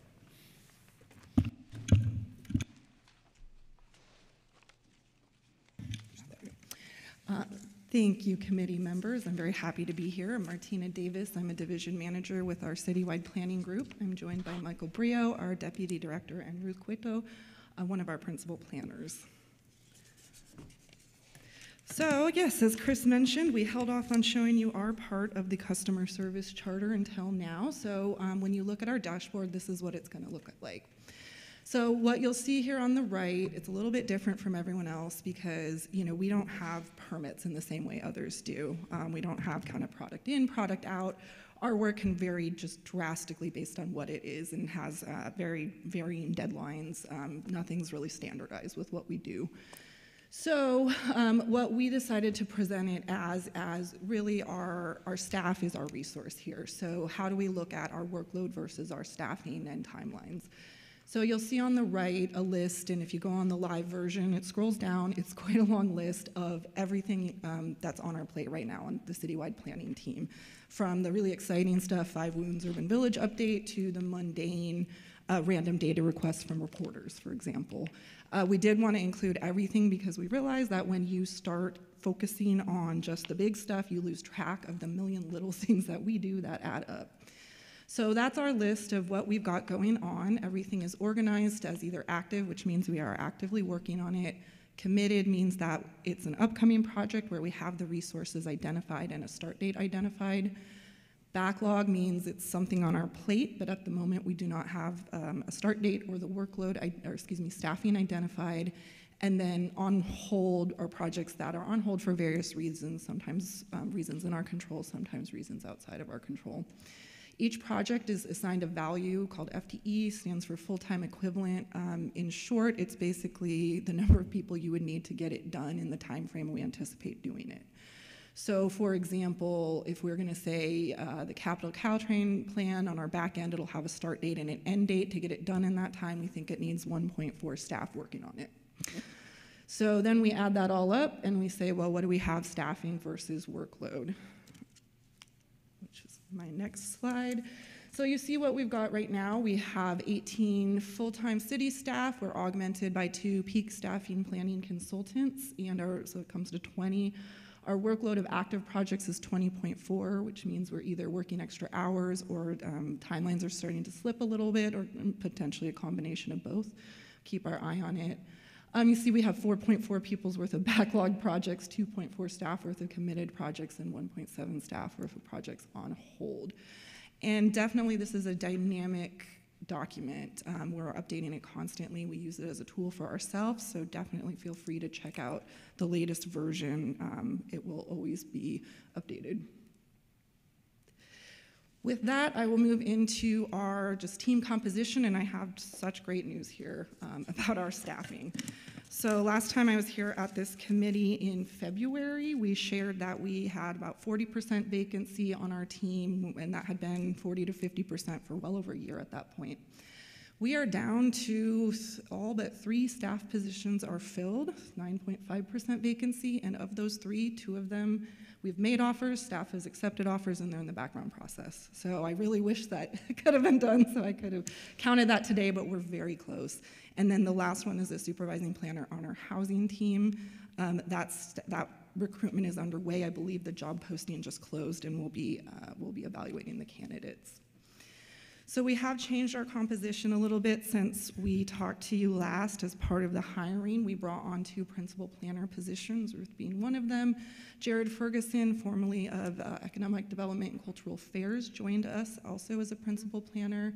He is on our housing team, so I want to highlight that. We made a little bit of changes to that team just so we could have a whole group, principal planner on down, focusing on housing policy. So we will have a principal planner, a supervising planner, and 2 planners just really focused on that. We've moved the destination home planner to a different team where it fits very well so that we can just really focus on our housing policy. And I do want to take an opportunity to just do an overall shout out to staff.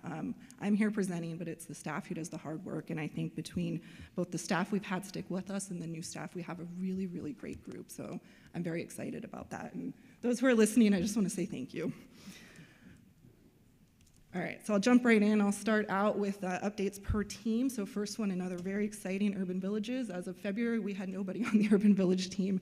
Now we have 3 very, very capable staff members, which means we've been able to resume urban village work.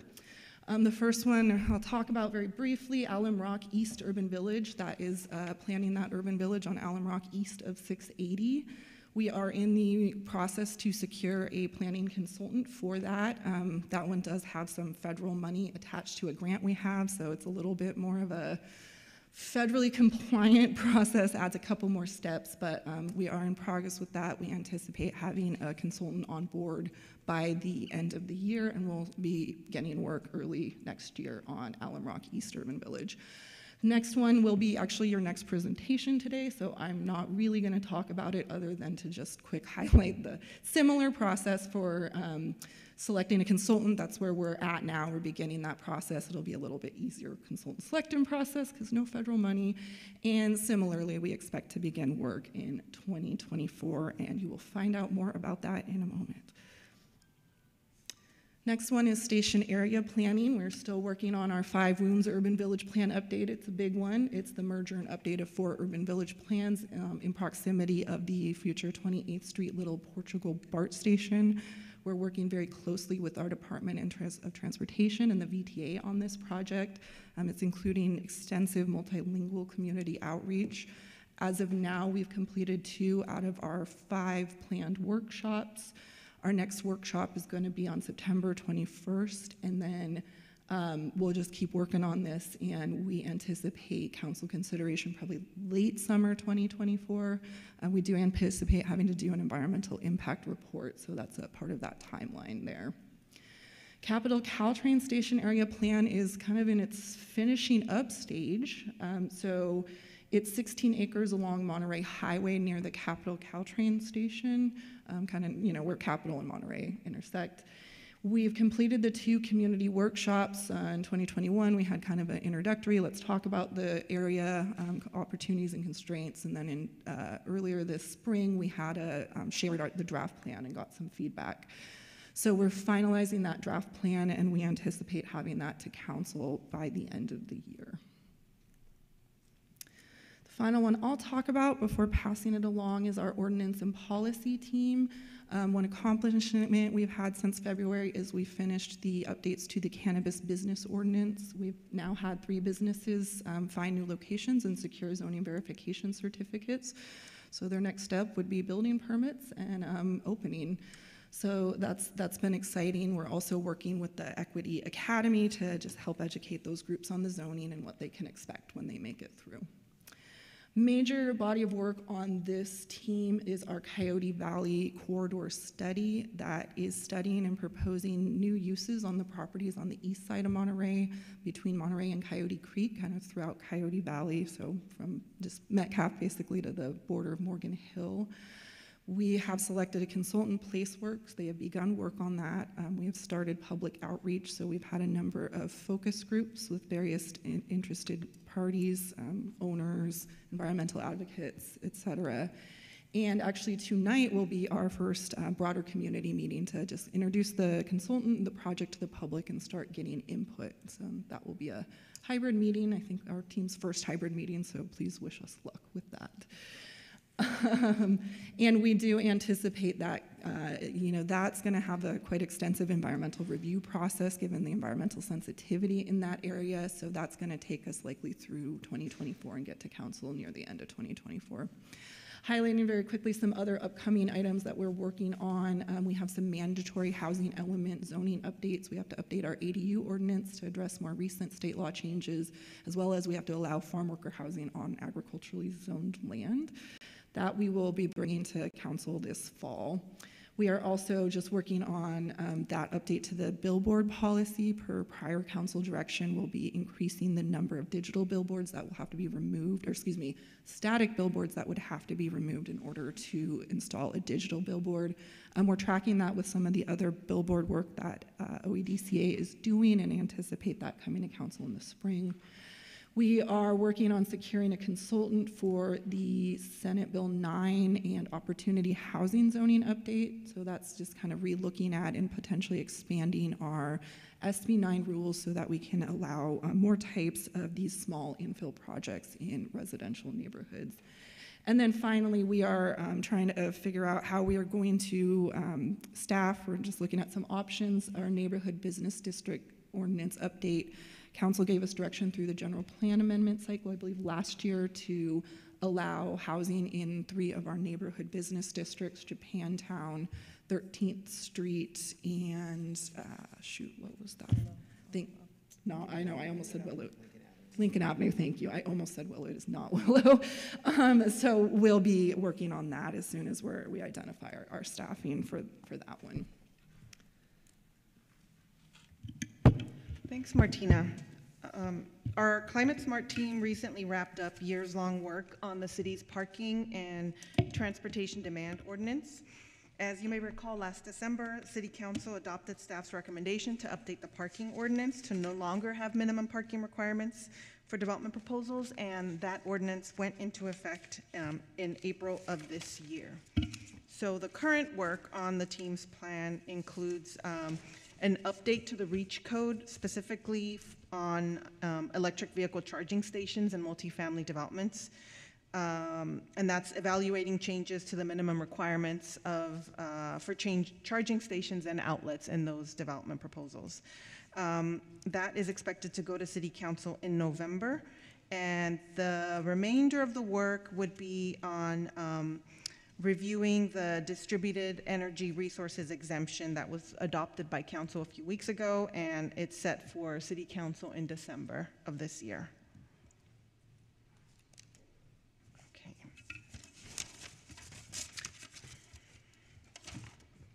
The general plan team is evaluating 2 privately initiated general plan amendment applications and also working on 1 city-initiated application to protect small businesses from displacement.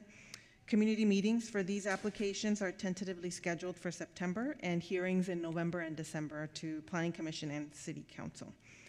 Also, moving forward, all general plan amendment applications will require the submittal of a development permit application as well.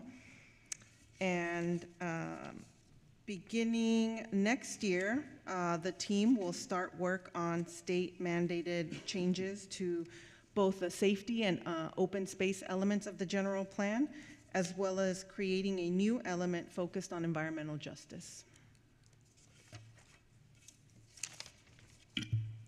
The citywide team, or special projects team, I don't know if we went with that name now. They're continuing their work on aligning the zoning with the general plan. This work is mandated by a State Bill 1333, which requires charter cities such as San Jose to make zoning consistent with the general plan land use designation. And we have approximately 12,000 properties left to align. Staff will bring 650 of those properties to City Council in October for realignment, and the remaining balance will be completed in 2024. And other citywide planning work includes that same team is also working on mobile home park general plan and zoning changes as directed by council. This first batch to reach council for these changes are the most at risk. The remaining parks are scheduled for spring of next year. And lastly, our destination home planner has been quite busy this year, issuing 5 permits for 965 units since February. These are 100% affordable developments where at least 1/3 of the units are dedicated to permanent supportive housing or extremely low income households. And that is it for citywide. Michael Brio, I'm pinch hitting for Jared, who's celebrating his parents' retirement right now, is on vacation. In terms of the housing, I think you all know the big item that we accomplished was the council approved the housing element on June 20th of 2023. Going forward, our work is really about all those action items you see in the Housing Catalyst Work Program. Won't get into that too much already. That actually item just went to council last week. But that really will be most of our work going forward. I will just note that it was already mentioned by Martina, but we have Jared as a new principal planner, obviously, and we have two planning positions underneath him, one of which is recently filled and one will be filled in the coming weeks. And we still have a senior planner to replace Ruth, and we are, as mentioned by Martina, that recruitment is actually underway now. Next slide.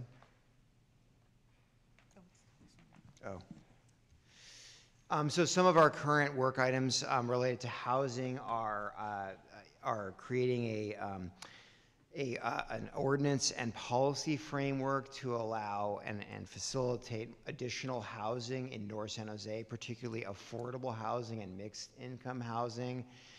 That body of work will be coming to council in December of 2023. Preceded by Planning Commission in November. We're going to be having community meetings in September, October on this. And just a reminder, this is one of our key work items in our housing element, and it needs to be completed by January 31st of 2024 per the guidance of HCD and our housing element. So that one is one that will be coming in December.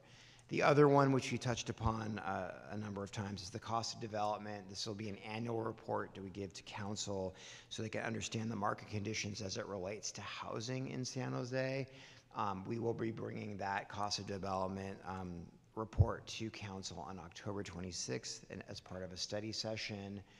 And then again, much of the work of this team will be focused on implementing many of those action items that are in the housing element. Not all of them are on our plate. Many of them are in the housing department, but at least half are within the housing team's purview and responsibility. Some other city planning work that's that's being done by various teams is the Evergreen East Hills development policy. We're amending that policy. We're effectively retiring it or proposing to retire it for new development going forward per council direction. This needs to be done to allow pending development to move forward. We're anticipating bringing that to council at the end of October of this year. The other one, if you recall, is the Pleasant Hill Golf Course. There's interest in redeveloping that closed golf course.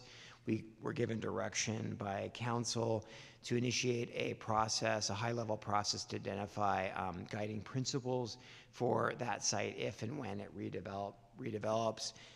We are in the process of selecting consultants. We received 2 bids as of Friday, and we will be reviewing them. We anticipate having consultants on board in early October, and our goal is to have our first community workshop in early December of this year. And that concludes the citywide planning activity status report, and we'll open it up for questions. Thank you so much. I'm really happy to see things like the urban village and particularly the mobile home parks on this report and having the timeline attached to it. Before I go to the committee, I'll go to members of the public. Do we have any public comments? Paul Soto? Can you hear me? Yes. Thank you. Paul Soto from the Horseshoe. That report simply outlines how inadequate, how incompetent, and how intentional the planning department is working with the planning commission and all of these other systems to convolute the process so much that nobody can identify specifically what you're doing to the Chicano and Mexicano communities in the city. And what you were doing is you were gentrifying our communities out. And when I'm listening to you, you are using euphemistic language. Everything that I'm hearing is what evil sounds like because it's intentional. And the intention is get all of the descendants of the cannery workers, get all of the descendants of the farm workers, get all of the descendants of the Chicano movement, get them out of here. Because we, through the redlining process, which happened in the Planning Commission, that's who generated the documents.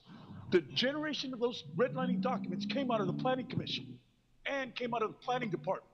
So you guys know what you've done to our city.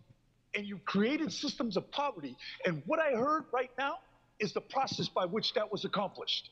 So now, with that said, I want a direct analysis of redlining's impact and how you guys do not address that. And you want to talk about an attack? You already know for a fact what you did. I was put in handcuffs no more than 2 hours ago while I was advocating. I can't wait to public comment. You sick your dogs on me again, and you're going to... Blair Beekman. Hi, Blair Beekman here. And sorry to hear what Paul is going through. I would like to hear what he has to say at open forum time. Good luck. I was going to try to say, try to help the situation, that it's still August and that, you know, we're a bit new coming back to the process. Good luck how we can better talk about these things come September and October. I think we'll be more prepared to offer more in-depth conversation, which is important and always nice and helpful, and good luck in those efforts. For myself in this item, I think what caught my attention was, oh boy, I got ambulances coming by, sorry. What caught my attention with this item is the future of the the digital billboards will be coming in April or into the springtime of next year. Well, at least in the very least, that you'll be taking down previous billboards that were, you know, I guess as a part of the planning to put up new digital billboards, and just that was planned to be taken down. A reminder that, you know, as much blight as the old billboards can have, you know, replacing them with new digital billboards is not that much of a deal, I don't think. I think we have to be really cautious and really ask that the future of digital billboards be confined to the airport area and not moved into the downtown area. I hope this fall that can be a very good, healthy discussion, because I think, I hope by this fall we can come to realize that a whole bunch of agencies collecting data on people is not that innovative. You know, it's so they're going to make a ton of money and rip off a bunch of people and possibly use it for law enforcement purposes. Back to the committee. Thank you. Seeing no hands from the council, I will ask a question or just make a statement. Looks like you mentioned, Martina, I think, having a hybrid meeting with Coyote Valley. We've been getting a lot of emails about that, lobbying us, and it was just a committee meeting or a community meeting. So I look forward to hearing the report from that after you've met and done your research. I know that will come to council at some point. Also, I want to encourage you that don't be scared of a hybrid meeting. They work really, really well. With that, I will entertain Vice Mayor Kamei.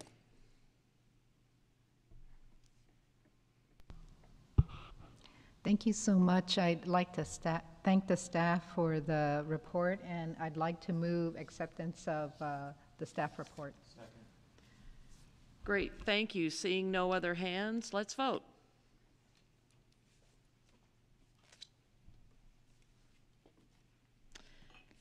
Thank you, that motion carries. Thank you so much. Some of you may be staying, others of you may be leaving. Next report is the Market Ready Urban Village Status Report.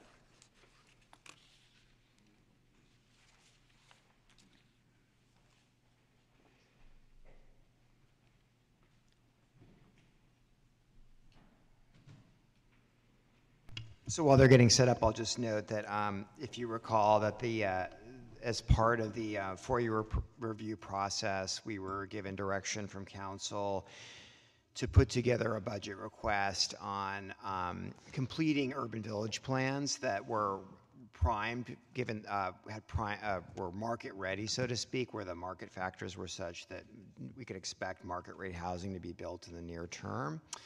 And so last budget year, or 2 budget years ago, we got $400,000 to complete such a planning process, and then we got, I think it was an additional $300,000 just recently in this previous budget cycle to do an EIR for that urban village, so a combined $700,000. So then the question was, well, which urban village, which is the market-ready urban village that we are going to initiate?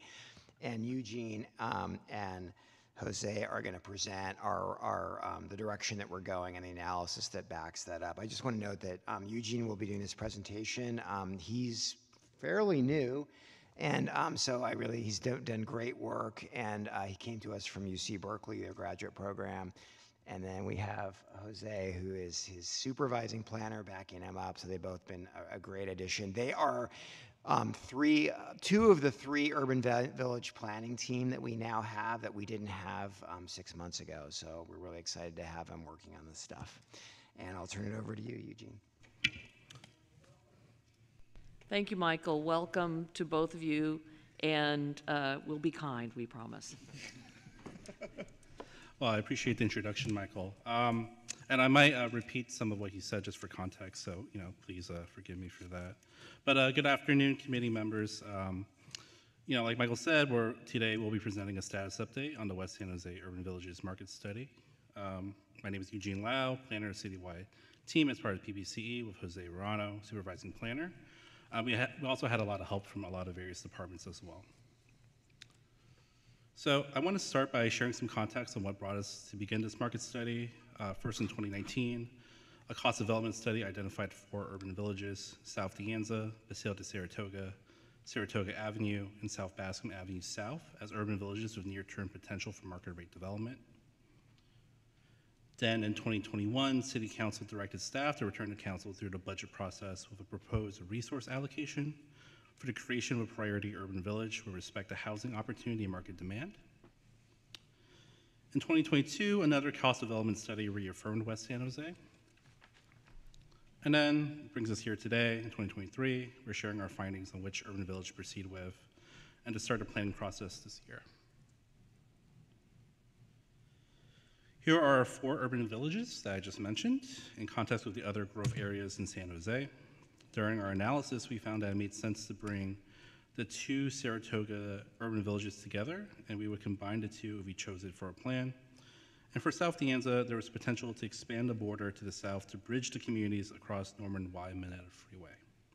Here's what that expansion would look like, along with updated numbers on land size, parcel count, and address count. Here is our analysis structured as follows.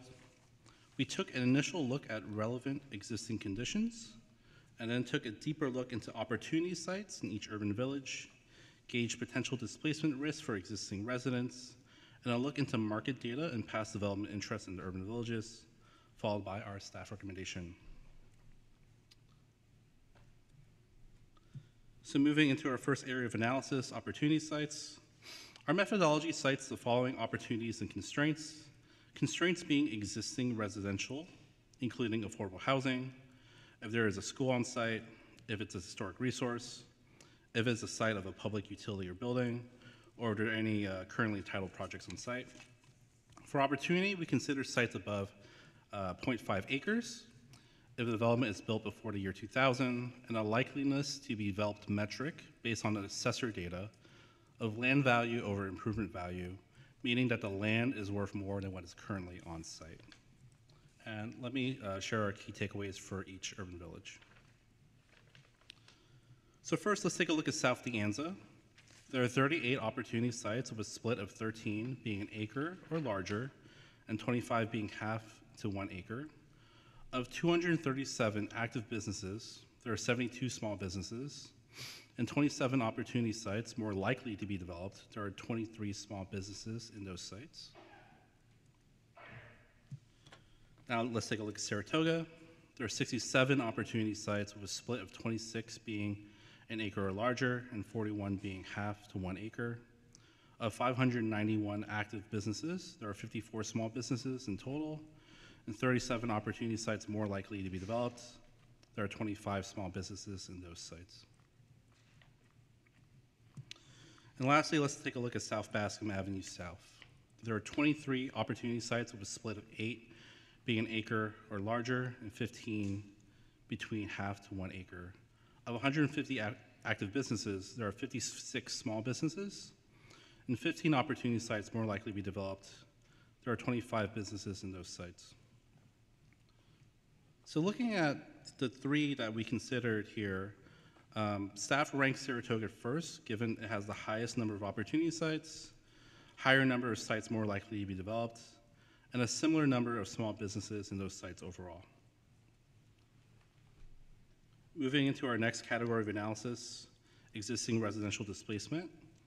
Our data is consisting of 2016 to 2021 5-year American Community Survey block group data from the census. I know it's a lot of words. We based our analysis on previous work from the urban villages and considered median income, rent burden, housing tenure, and racial makeup in our analysis. This is typically how studies assess residential displacement risks, and is consistent with the city's citywide residential anti-displacement strategy. South De Anza overall has the highest income and is the least rent burdened.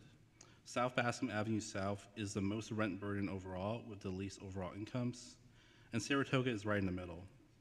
Along with the other indicators such as tenure and racial makeup, South De Anza is the least likely to experience residential displacement given new development as a result of the approved urban village plan.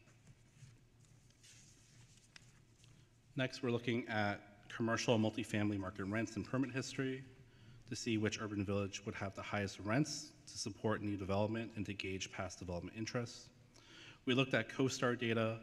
CoStar is a real estate data repository as part of our analysis, as part of our analysis across a 10-year span. And we also looked at city permit data as well. Summarizing the data, South De Anza commands the highest commercial rents and multifamily rents across those 10 years between 2013 and 2023, followed by Saratoga and South Bascom Avenue South. Saratoga takes a slight edge over Bascom regarding rents. And looking at that CoStar data, we found that South De Anza commands the highest overall commercial rents per square foot across that mentioned 10-year span, as you can see here. And then the case is the same for multifamily rents as well.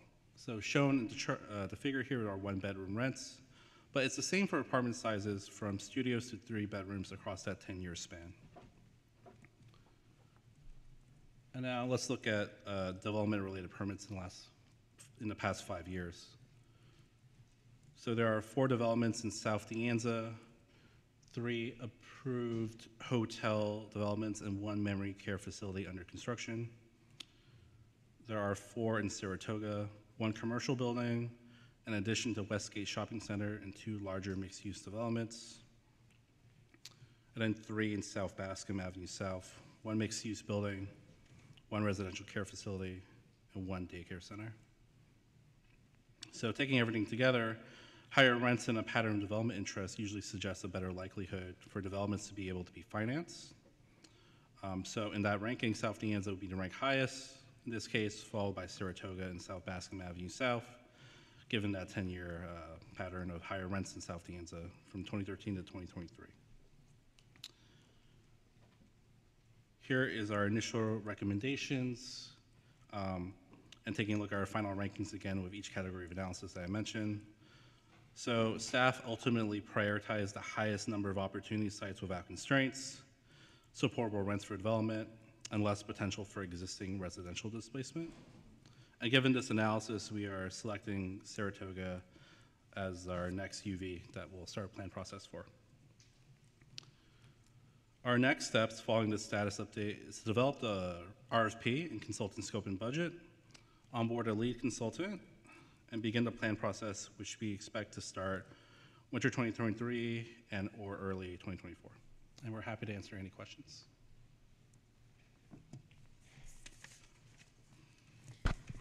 Thank you for that report, Eugene. That was fabulous. Really interesting information. I was hoping that South Bascom would win out in your analysis, but I understand that this was all done economically or with an economic impact and data. So I understand this will likely help Council District 1, and have some intrinsic value for the other districts. So I will go to members of the public and turn to the committee afterwards. Thank you. Paul? Yes, can you hear me? Yes. Thank you. Paul Soto from the Horseshoe, and I do not say this very often, but that was an excellent report. Thank you for compiling it and the way that you delivered it, because it was excellent in terms of what I needed to know for my advocacy. So thank you. Well, I'd like to highlight the fact that the analysis pointed out that there are certain communities that are least likely to be displaced because of their income. So by making that statement, he also made the inverse true, factual. He didn't state it, but it means that the inverse is also factual.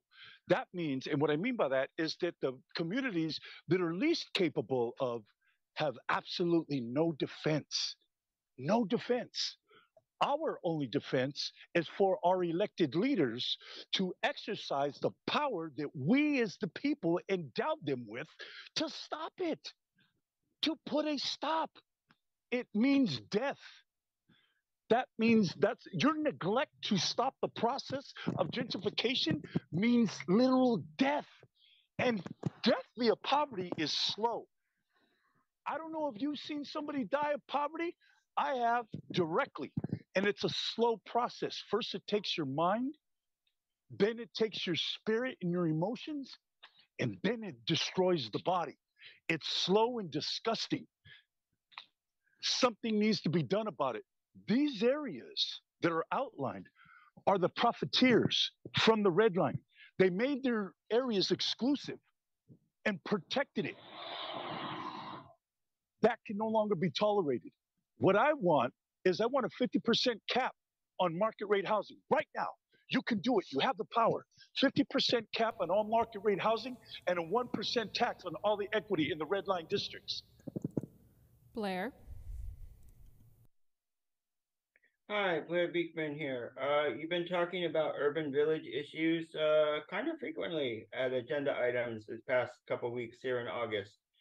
So thank you. After all this time, I'm hopefully I can finally get ready to start to talk more about, a few years ago, in the past few years, after the COVID things were happening, a lot of new funding was coming in. Dollars were going to urban village developers fairly easily.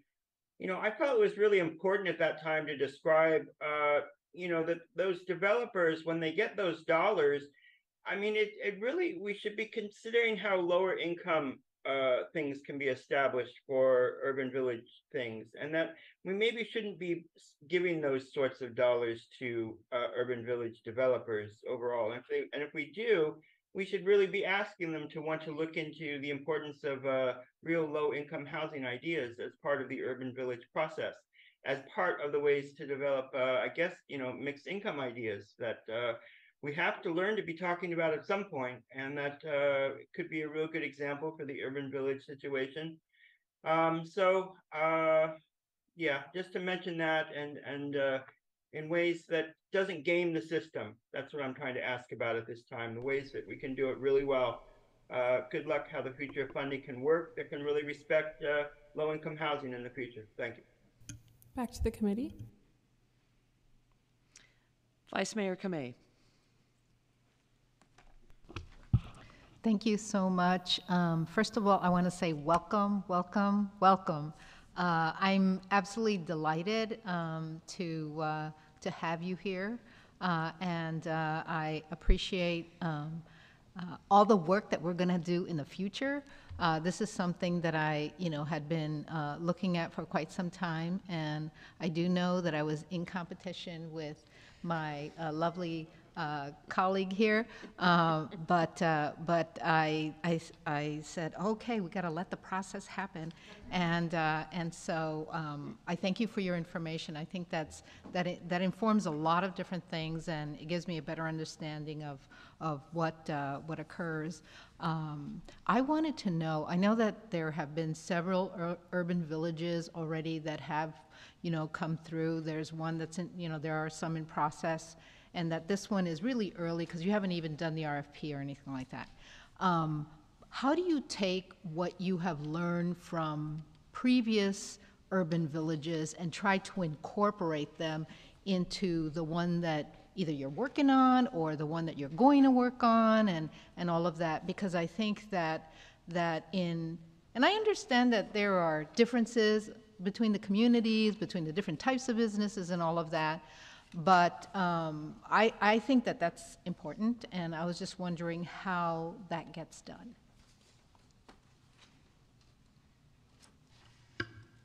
Yeah, so I mean, we definitely, I think, council gave us direction.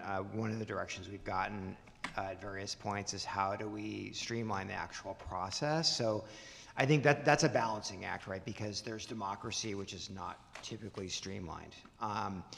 And then there's also desire to get these done much efficiently, so we don't take many, many years to get them done. So we're exploring that. I think on the one side of what we've learned is that a lot of the planning documents themselves, the scope of work is a lot larger than it needs to be in terms of the content and the document, and we really need to focus on what are the core issues that the urban village plan is intended to deal with, which is land use and development.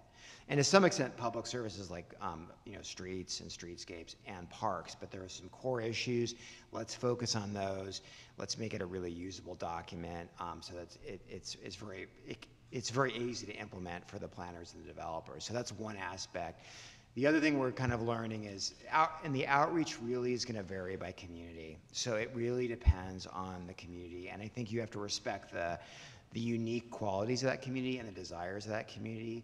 But one example that we've looked at is looking at 5 Wounds as an example of how, at least when you really need to do deep outreach with multiple languages, of how that can work. In other communities, have told us they don't want as much deep outreach, they just want to get the plan done. So I think that's going to be a unique aspect that we have to sort of adapt to a given area.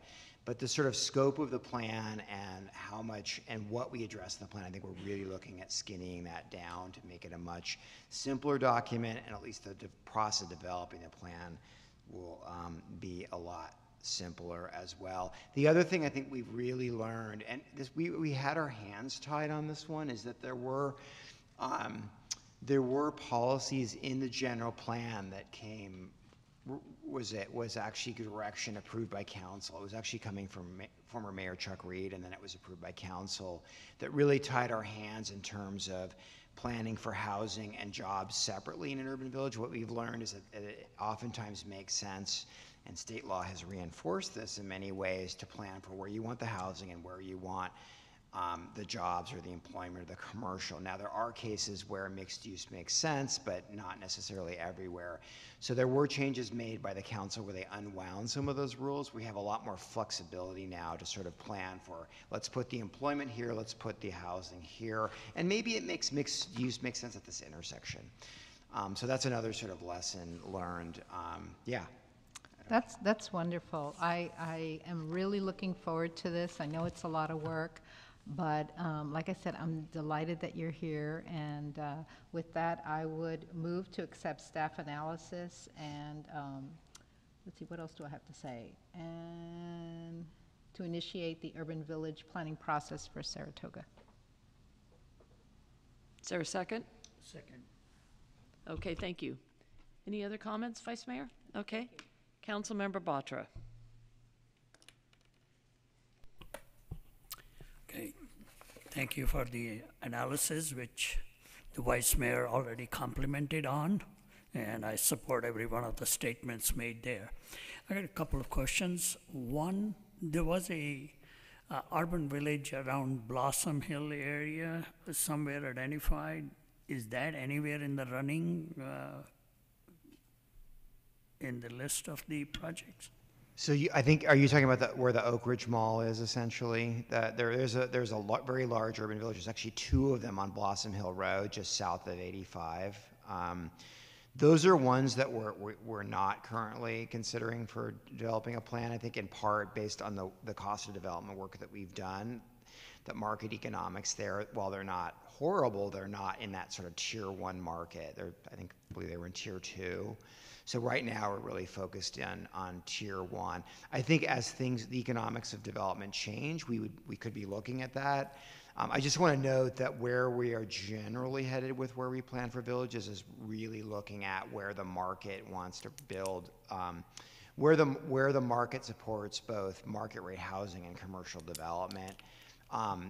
The villages that we have planned in the past weren't entirely driven by that for various reasons. So we're kind of taking much more of a market focus. The affordable housing component, just as a reminder, can go in any urban village at any time. So there isn't a need for the planning for that. It's really the market rate housing and higher intensity commercial uses. Although, again, you can always do commercial in urban villages if you want to now. Okay, thank you for that. And it says in the memo that it takes 1 to 2 years to do the proper planning for one of the urban villages. Does that mean that that's the one which we have chosen now to do? That's all we are going to be doing in the next 2 years? And that's all is stated very softly.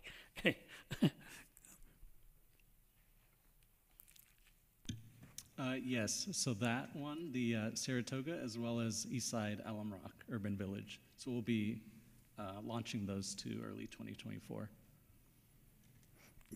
So considering what we have stated in our housing element, the number of units we need to build and all that, do we really need to be looking at more than one simultaneously?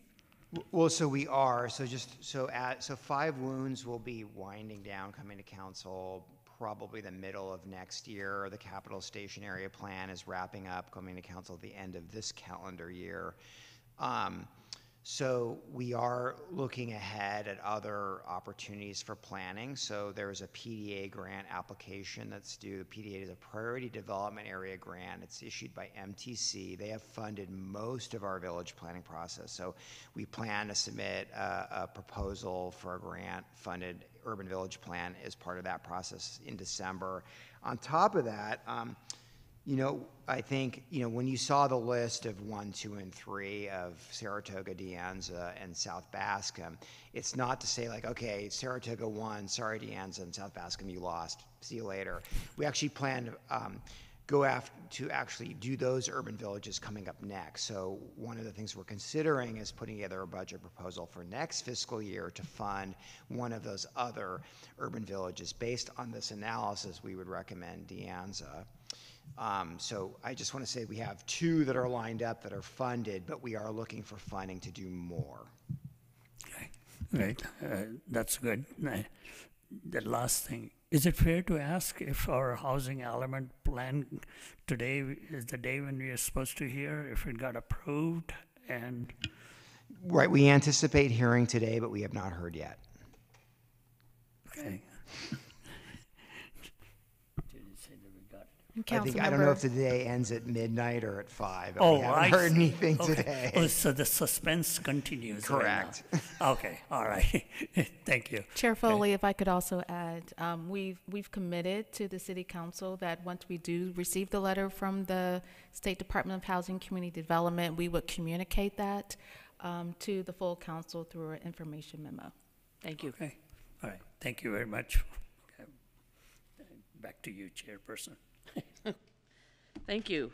So I just want to point out that one of the reasons that you put South Bascom where it was because of the higher displacement of the residential tenants, which is really important that was taken into consideration, and that's why you're not suggesting going forward with this at this time.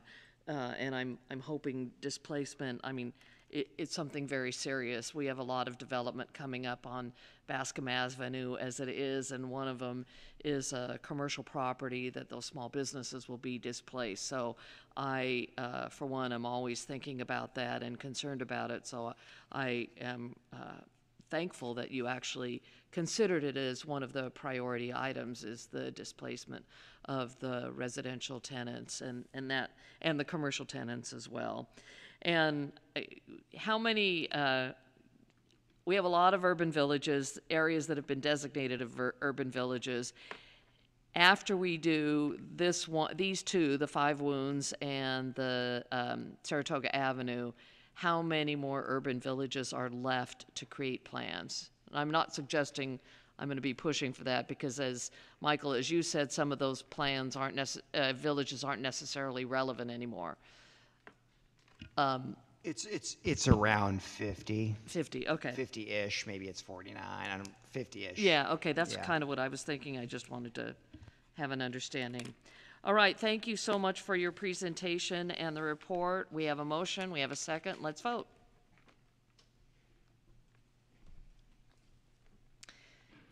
Thank you, that motion carries. Now, thank you for your presentation. So ends the end of PBCE at CED today.